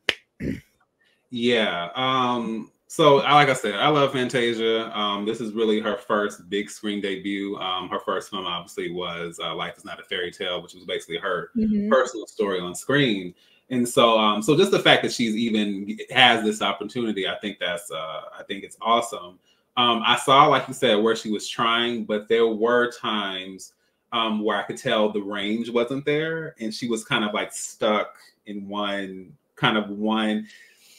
it's kind of like there was one general kind of place that she was stuck in. And it's not like the emotions were absent, but it just wasn't like, it wasn't the complete sense of like rage, frustration, sadness, like down, like this is like my life is hit. You know what I'm saying? The songs, because when she would cut into a song and then I'm like, oh, we're about to hit and maybe get a different type of Celie, and it would like get to these certain heights, and then it's just like we're right back to where we were when I was expecting for, you know, something else. But I get what you're saying, D. Go ahead, D. I'm sorry. No, you're good. And like I said, I see where she was trying, but it's like you have to. It just there, like I said, along with the layers of the story, you have to have a performance that kind of gets into the layers as well. So Celie is timid, she's quiet, she, you know, is unassuming, like she kind of shrinks, right? But there are these moments where we see kind of these glimpses of these other parts of her, especially like in the 1985 film. That moment with, oh my gosh, even the moment with Miss Celie's Blues, and how, you know, Whoopi plays that scene, and how you see the breakthrough of this woman acknowledging her in public, in front of all these people who have dismissed her, ignored her, and it's just like, you see what it means. It opens her up completely, and it's such a powerful scene. And like I said, we don't necessarily have to be all the way there, but we needed a little bit more of that. Just bring out the emotions a little bit more. You don't have to go Tyler Perry theatrics, but I needed a little bit more from her. Yeah, it was nothing that I can't say that Fantasia did, because I see that she has the capability to go there, but with the direction giving, and I feel like they, you know, told her to be in a certain space, and I felt like they really confined her to try to kind of pipe up Colman Domingo in the situations. With this being PG-13, they had to set certain tones a certain way and keep them there until we got to her, you know, pretty much being emancipated. But I was like, there is so much in between there that we did not touch on at all. Let me see. Thank you so much, Bill by Creatives. See when you leave God out of bed. You get a mess. Thank you so much for that super chat. You are on a roll. Tyra is always spicy. Commentary always hitting. Thank you so much. Thank you so much. Let's see Sierra's content. Of course, you couldn't take her seriously because you're a joke. Oh my goodness! What is with the mean-spirited comments, ma'am? Oh, let me go all the way up here, because that wasn't cute at all.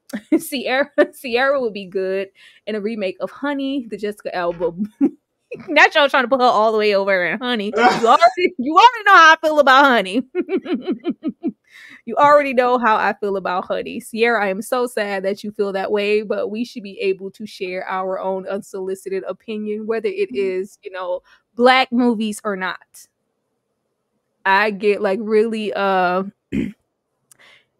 indifferent when we are expected to automatically praise everything. If you had been here the entire time, I don't know if you just arrived, but we gave praise where praise is due, and this is the portion where we are critiquing other things that we didn't like so much.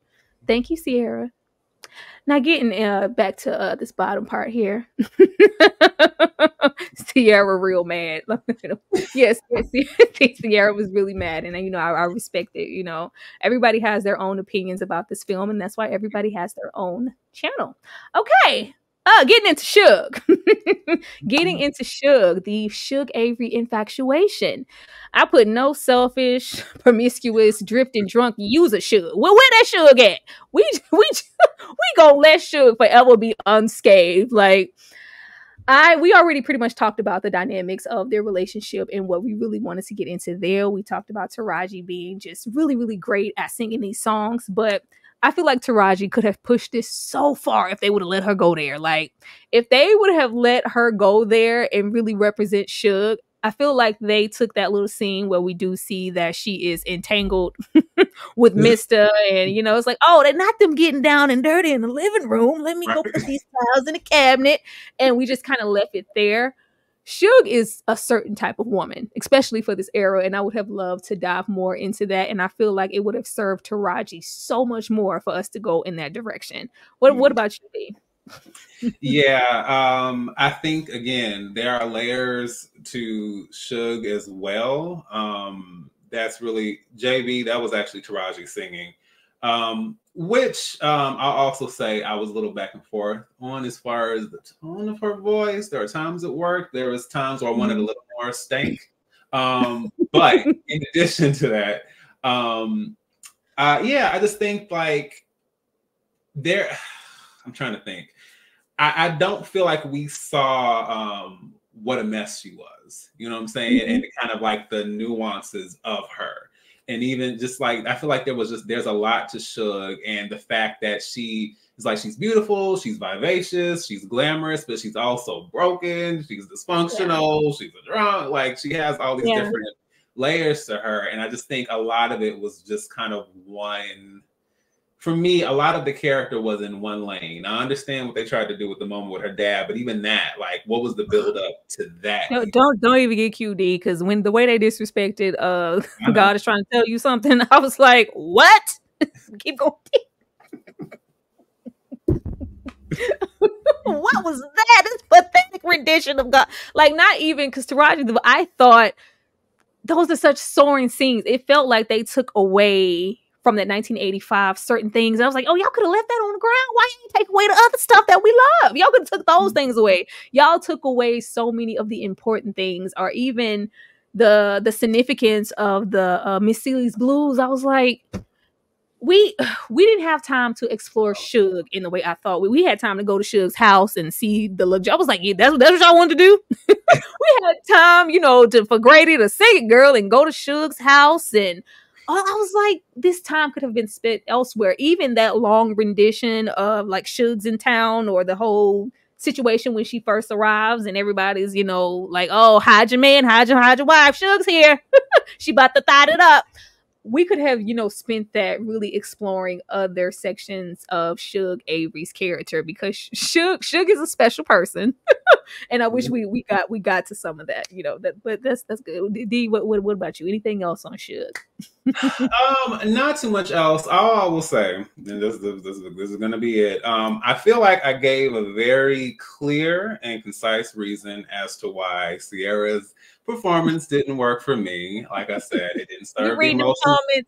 It's okay. It didn't serve the emotions of the scene. It felt more like having a name versus like, let's sink into the emotions of this. If it worked for you, then I'm happy for you. And I hope you will, I think you should focus on the fact that she's beautiful, talented, has a great husband, beautiful family. But as far as her role and her moment in this scene, it didn't work for me, and that's not going to change. But I appreciate the fact that you feel comfortable enough to leave your commentary. We can just. I love how passionate. I love how passionate Sierra is about Sierra. I like that. Yeah, and we can agree to disagree without inflammatory commentary. So we can go on to the next thing.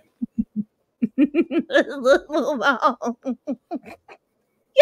me up here. I love the D. I just love this whole thing. I'm having a wonderful time. But getting here, I believe we are coming up on Restraining Mister. I've seen better from Coleman Domingo. Now, y'all know I love me some, whatever, Jonathan's going through over there. The majors, he going through stuff. I love me an actor who could act. I love me a Black acting man who can act. Coleman Domingo is one of those people.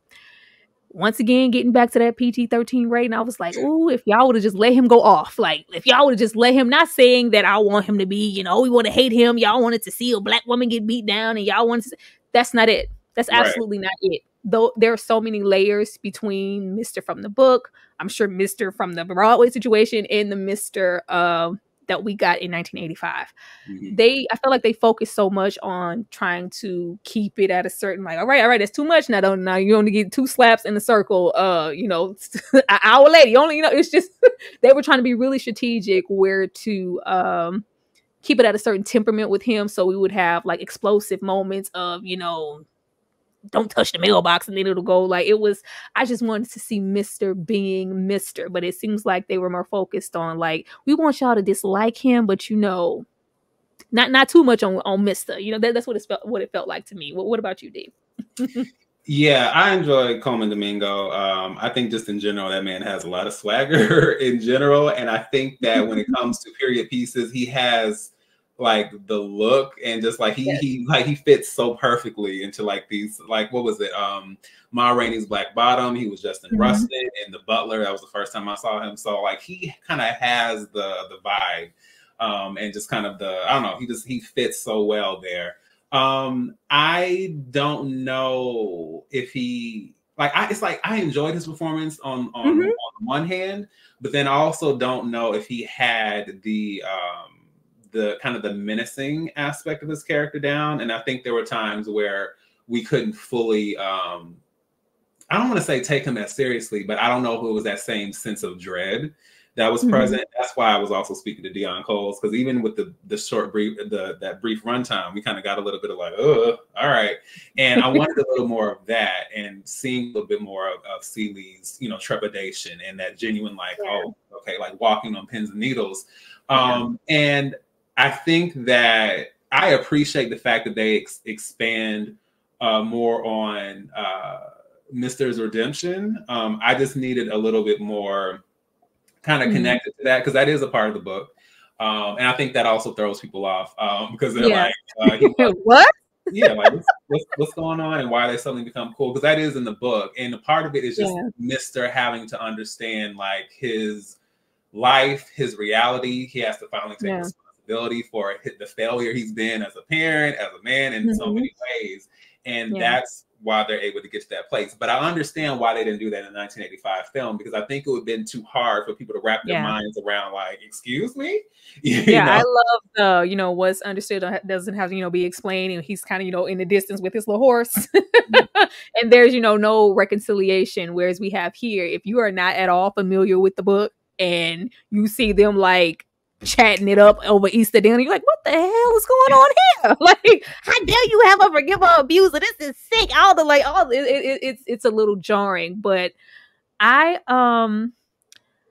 just know what he's capable of, and I didn't feel like we were able to reach those heights here. And it also really felt like we were more female focused here with our female characters, respectfully. Like, the book is a lot of that, but if we would have just, let him rock, let him rock just a little bit, it would have given so much. And it says a whole lot that we are equating the brief moments that we got with Alfonso being, more menacing than the entirety of what we got with Mr. But Coleman Domingo is always going to be a really, really great actor. And that happens in the book, y'all. They reconcile in the book. And I was thinking when he came in, and I think he asked like, you want to, hang out sometime. I was like, no, didn't he like propose to her in the book? From what I remember. Yeah, I think he had proposed to her. Like, we could settle. Like, what? They were really like here. And then we have that dynamic with Suge. Like, I love in the that 1985 when she brings her little I's married now, and they're toasting. Like, you had it your way and I had it mine. He and Celie kind of have that situation happening. Like, if there's anybody who can understand the torture and the torment I'm maybe going through with loving and wanting Suge and Suge being Suge, it's Mr. Regardless of how I feel about you, that's something we have in common. And you love her just as much as I do. Like, there's just such a Kendrick thing happening, and it makes sense as to why, after everything, we sit down having dinner. But we don't really just get that here. It's just like, I brought you a picture of Sugar. I'm gonna buy these shiny pants from you and see you at dinner. Like, it was right. And, and I was also gonna say one thing that would have helped. There is a very important number in the musical called Miss Celie's Curse, and it is Mr.'s big number, and he basically is recounting the fact that this is what happened when I was young. This is what happened when I got to this age. This is what happened here. This is what happened here. This is what happened. And then him realizing that, maybe everything good for me lies ahead of me. And it's going to require something, not just to say something, but actually do something. Like he has to understand, like, okay, not just the curse, but also just understanding like what his life has been. He's like, okay, I'm going to have to be accountable and recognize what I have been through. And I'm going to have to make some change to go forward. And I think that was missing. Like they had the scene where he like is in, falls down and it's raining, but the song was the best moment where they needed to keep that. Very, very dramatic. I was like, oh, y'all got them little water machines working up there, don't you? On them sets, child. It was making it rain. But him bringing the sisters back, it was certain things that I was like, man, I wish we could have reworked. Like the fact that when we have, them do the 1985 situation and have Celie come back for Alfonso's, like I was really hoping that we would get that moment in the book where she goes to confront Alfonso and asks, are you my father? And they have that really like just Celie really stepping into who she is, or even I was like, why we just couldn't have Nettie reveal like in the book that Paul, not Paul. That was never, our father in the letters, and use that time elsewhere instead of, how he died on top of me. Right? We absolutely didn't need that. There were so many windows and pockets to just explore totally different things. So this could be its own separate situation to where you're not even thinking about, 1985. You're like, oh, I didn't even know that. So many people have not read the book, and I just, I was passionate, y'all. I'm sorry. Let me leave. But I think just kind of finishing this off here with just where I was, and I really couldn't find the images I wanted for the scenes that I felt like were like missed and held a totally different meaning here. So I used, the old throwback movie, Robbed Us by Rushing. Let's get into this movie, Rushing. The main thing suffering here, whether they, did too much of the 1985 version or not, or a lot of the songs, they rushed so much of the moments I wanted to sit in. I put in No Sister of Mine because, child, I wasn't here for them singing it in Suge's living room. I really wasn't. I really wasn't. It just didn't, hold the same pull. And it was just, all right, it's time for another musical number, which I'm here. I was absolutely here for Taraji singing. I think she did a really great job, but I needed to sit in these moments. D, like what about you? Because I know how much this moment means to me in the audience and Celie, but we don't get this here in the movie. We do get, her performing Push the Button, and I think they were trying to replace this with her kind of ignoring Albert in the juke joint, and immediately I think she hugged Celie, and I was like, what the hell? But yeah, that didn't do it for me. What about you? Yeah, you have to have the time. And this is in a different way than what I mentioned with the choreography, but I feel like you have to have time to like sit in moments and sit in the emotions and just feel it, let it settle in. And I feel like there was obviously no time. And I'm not saying the 15 minutes, I mean, it would have done something. I mean, there would have been a little bit more of something. It wouldn't have fixed everything, but it definitely would have helped. And my issue with Miss Celie's Blues, like I said, is that the emotional context is completely removed when you have her just singing it to her after their, I believe it's in Memphis, at her house. She's already gotten away from Mr. And it's just like, sister. And what I heard, which actually makes sense, basically Quincy Jones said like, okay, I wrote this song for the original and I'm a producer, so you should put the song in the movie. And I'm like, okay, well, that's great, but it does nothing for this film narratively, so there was no point. I see y'all in the chat talking about Celie's breakfast. I mean, it wasn't, as drawn out as the scene in the 1985, Celie making that good old Southern breakfast, but that breakfast is no joke. We do, get a brief moment of Albert trying to bring her to Bert situation. And I saw that a lot too, where people were like, I can appreciate this more. Not only is it PG-13, but unlike the 1985, this one's funny. I was like, which one y'all watch? There are so many comedic beats. Yeah.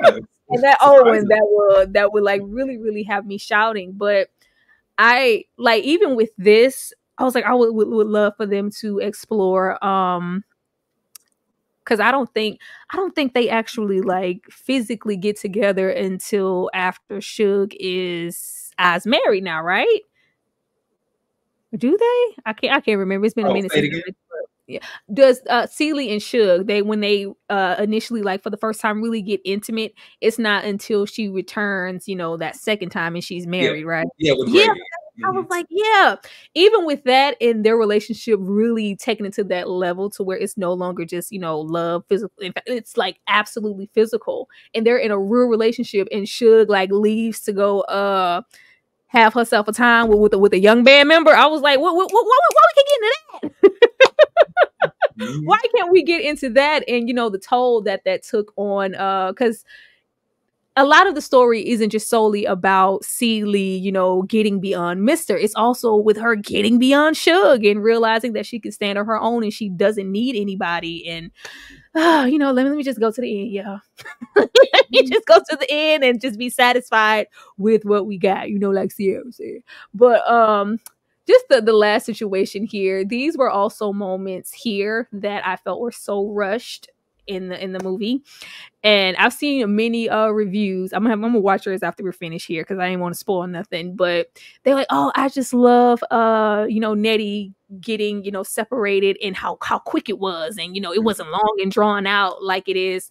Now, I'm not saying I want to see Mr. slapping their hands off of a tree. I'm not saying that. I don't want him see him push Nettie in the dirt, but we linger in these moments because they hold weight. It means something for us later. And with them being rushed, like I have that here. Of course, I have the dinner table scene here. It was, even though Danielle was Danielleing, Right. it was, you know, rushed. Also, you know, what you like, it was, all of this was so rushed. Like I miss these moments. I think if we would have, even if they wanted to do it in their own way or be faithful to the Broadway situation, we still needed to revel in these moments because it means so much from us for, you know, the beginning all the way to the ending when they are reconciled. Like the fact that them being reconciled was just like, oh, okay, well, Sierra's here. I was like, this is supposed to be everything. I'm supposed to be crying. I'm supposed to be, you know, living for this moment. What I did like about it is that we didn't have them be, you know, older than a back dirt country road as they got to, you know, when they finally got to see each other again. I did like that. Or I think Sophia gets like half the time in jail that she got. I think she got like 6 years here. Like they did, you know, make subtle changes, but or even because I was looking like Sophia's eyes, she still looked the same, you know, after she got out. They didn't make her look, you know, just so worn and battered down and all of that good stuff. But that didn't mean nothing to me when we couldn't hit where I needed them to hit me the most. What about you, Dave? Yeah.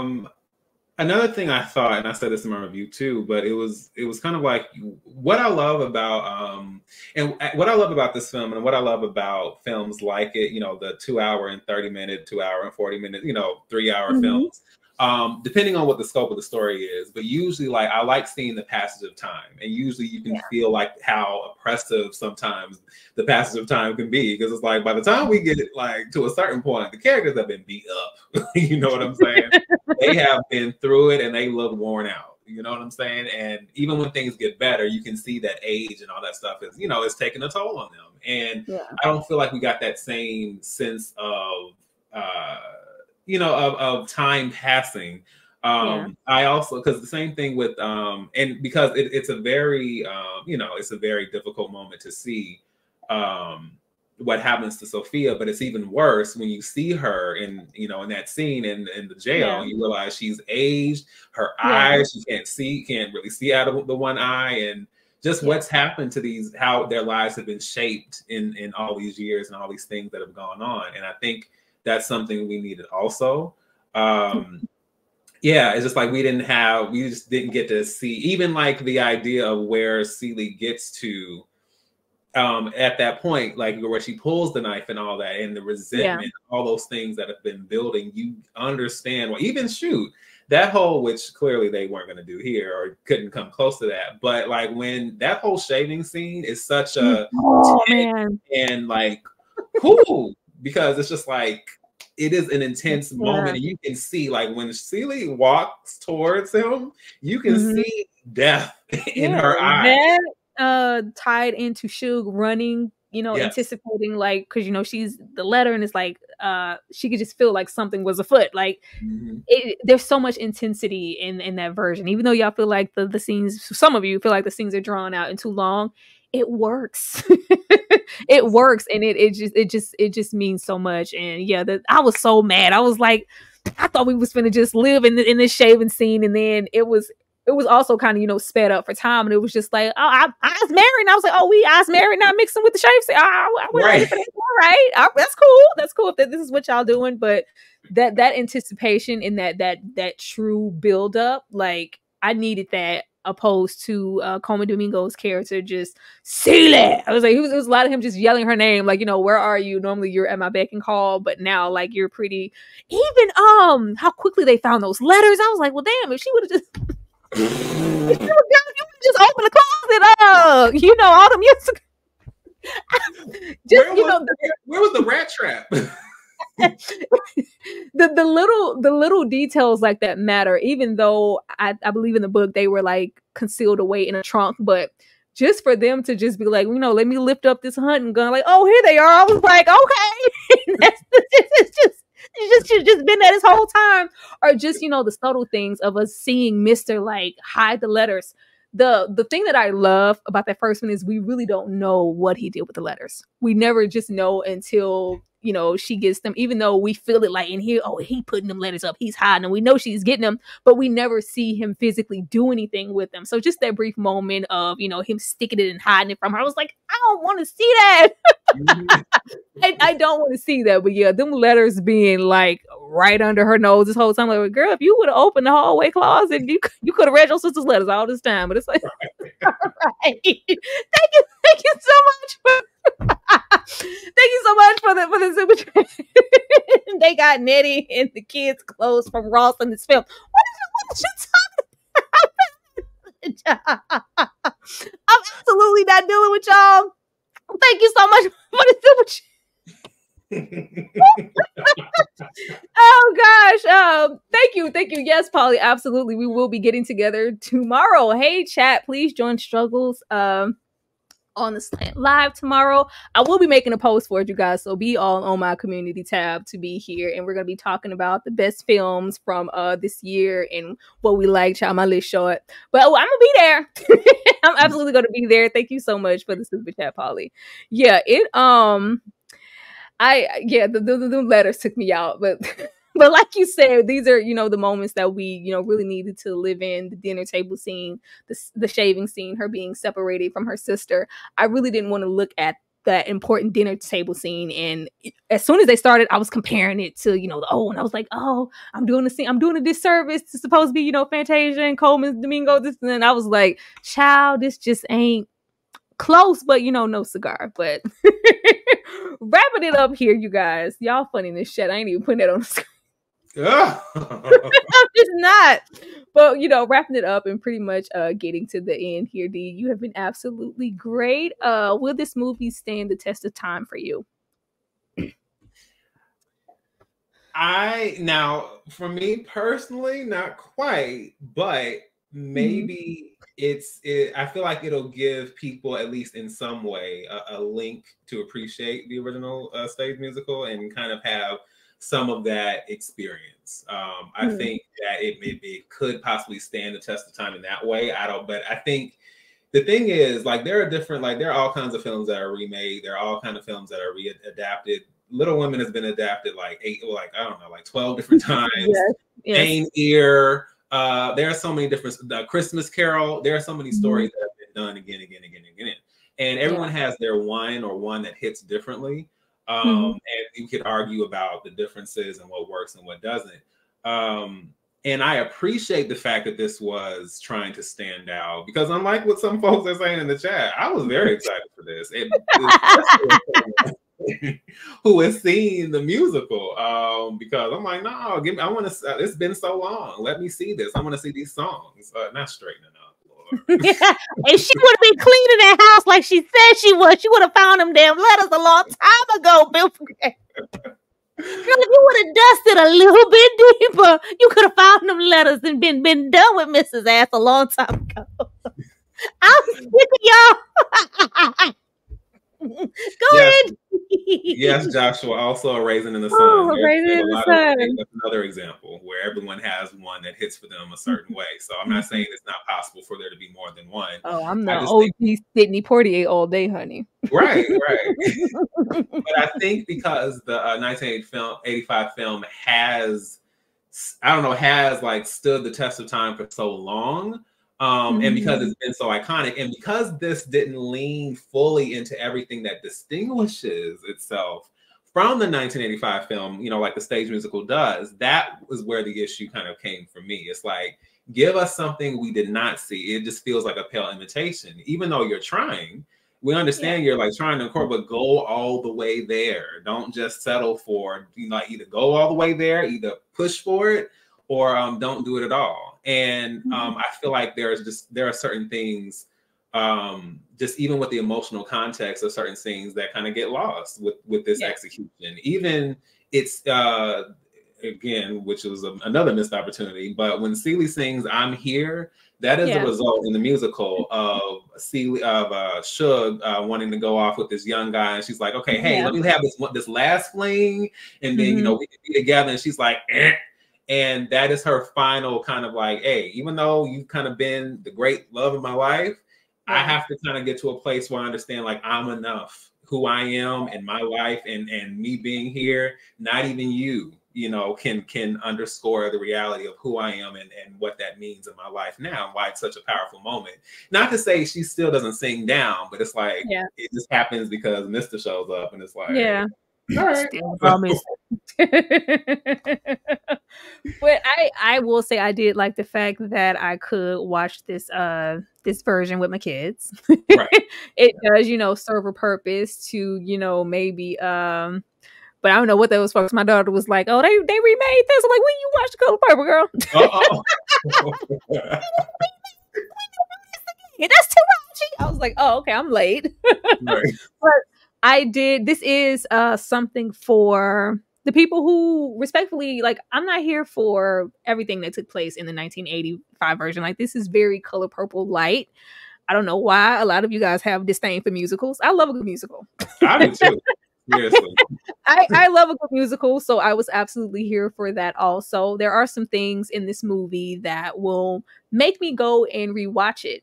Will I hold it to the same standard of the 1990s? That's like classic stamp, you know, that's always going to have a special place. So this is never going to be that for me, or, you know, replace anything, but there is enough here for me to find value in it to want to rewatch it and, you know, catch certain things. Am I, you know, 100% happy with the film? You know, clearly from this breakdown, no, we're not. Absolutely not. But there are things to be taken away here. I love, you know, anytime we get an all black cast together, Sierra, I'm here for it. I'm absolutely here for it. I'm here for the opportunities, especially in the day and age where we have people like your Taraji P. Henson's going up and saying, you know, we're not paid, you know, all these things. If it's not her, it's Monique. If it's not Monique, then it's Viola. Like, so for here, and I'm assuming, I don't know, since it's Oprah, our girls got paid. I don't know. I'm hoping that they got paid. Right. I haven't really just looked into that, but I'm here for Taraji being able to show her diversity and her vocal capability. I was here for Fantasia, just getting more of a spotlight on her and what she can do. I'm hoping that they bring her on to do future projects with acting, because I can see Fantasia acting and really getting in her bag with other roles that isn't, you know, Celie or whatever, or any of that. And Danielle, we just need more Danielle, okay? On all fronts. Ever since, you know, Orange is the New Black, she has always been someone that I have wanted to see more. But is this, you know, the grand top tier? Oh, I love this one. No, it is not that. But I do value it for what they tried to do. Yes, Tyra loves Black people. I really do. I really, really, really do. I really do. I'm gonna finish you off, Sierra. Let's see. I just wish Black people would stop turning everything into something to laugh about. Not a single white person has said Sierra took you really like Sierra. I thought this was, you know, about the movie as a whole. Respectfully, Sierra, I love Sierra, child. I grew up on Sierra. The first CD I ever bought out the store was The Evolution of Sierra, okay? I love me some Sierra, but just like with Sierra and Beyonce, I also know what their strong suits are. And it is musically and performance-wise. Acting, not so much. So if you are in a movie of this caliber, in this type of role, even though it was short, that's supposed to hold so much significance, I love to see it. I love that she got this opportunity, but absolutely took me out. And it's going to take me out again when I watch it for the third time. But this has been awesome. Let me take this off the screen. I'm also happy to hear that the opinions of white people that's the barometer here for our standard. I'm very happy to hear that, especially with this talented all Black cast. Yes, I was here. I'm here for this, and I'm hoping in the future we don't, because we get one every year. It's like we get one all black cast movie every year. Like I'm hoping that with this movie being so successful, we have more situations like this and more things to critique, because I'm gonna critique it. But Dee, you have been, absolutely awesome. You guys in the chat have been great. Thank you so much for the likes, and we almost got, I think like 160 people in here, which is awesome. Dee, I am going to give you the screen so you can tell the people what you do over there on your channel, what's coming up, where to find you, and why they need to get over there and support you. Go ahead. So hey everyone, once again, this is the Movieman, fellow cinephile, popcorn addict, and emerging film critic, coming to you all with reliable recaps, reviews, and reactions.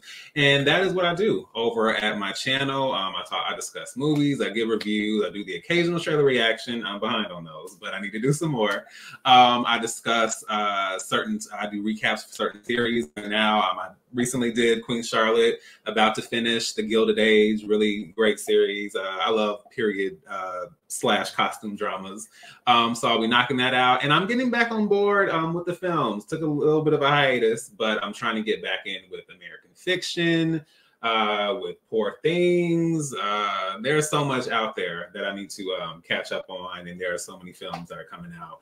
But yes, please feel free to check out for my more specific thoughts along with what I've said. You can check out my review and any other review you see right here. And I will also be joining a couple of live streams that are upcoming with a good friend of mine. So just feel free to like, comment, subscribe, check me out. You can also find me on Instagram, DMovieman, Twitter, DMovieman2. You can also find me on Letterboxd. And is that it?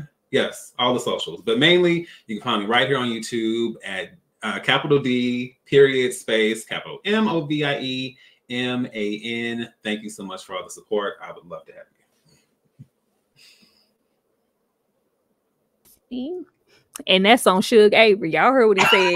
Get over there and show him some love, please, please, please. Like I love D as a content creator and what he does over there. Like I cannot wait for him to blow up because I told him it's coming. But we got some more super chats. Y'all just really like. Thank you. Built by Creative said, I got some coins tonight. You know what? Not you spending coins to be messy. Sierra saying promise to Celie. They cut the scene. Just kidding. Okay. I'm.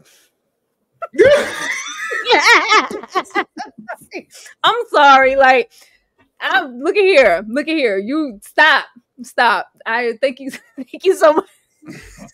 Thank you so much for that, Bill Creators. You have really made my night with these hilarious comments.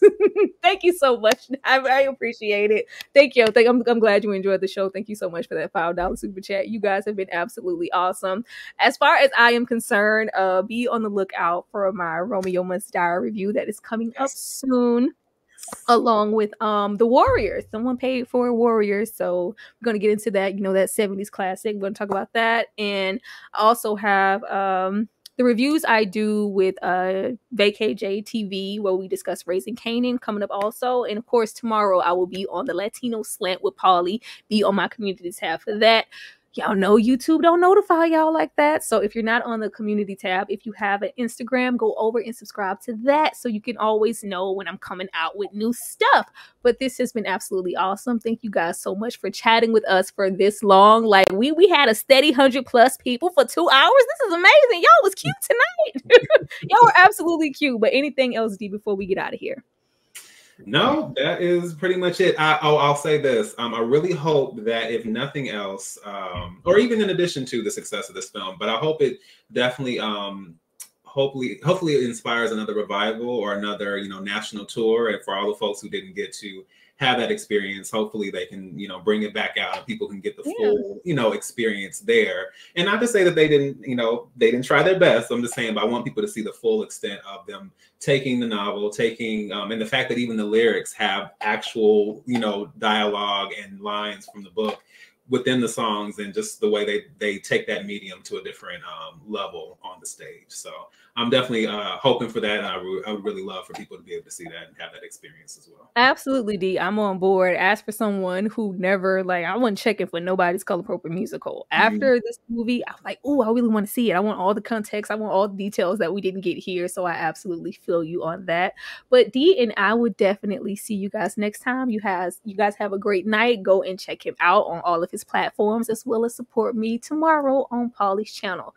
Good night, guys.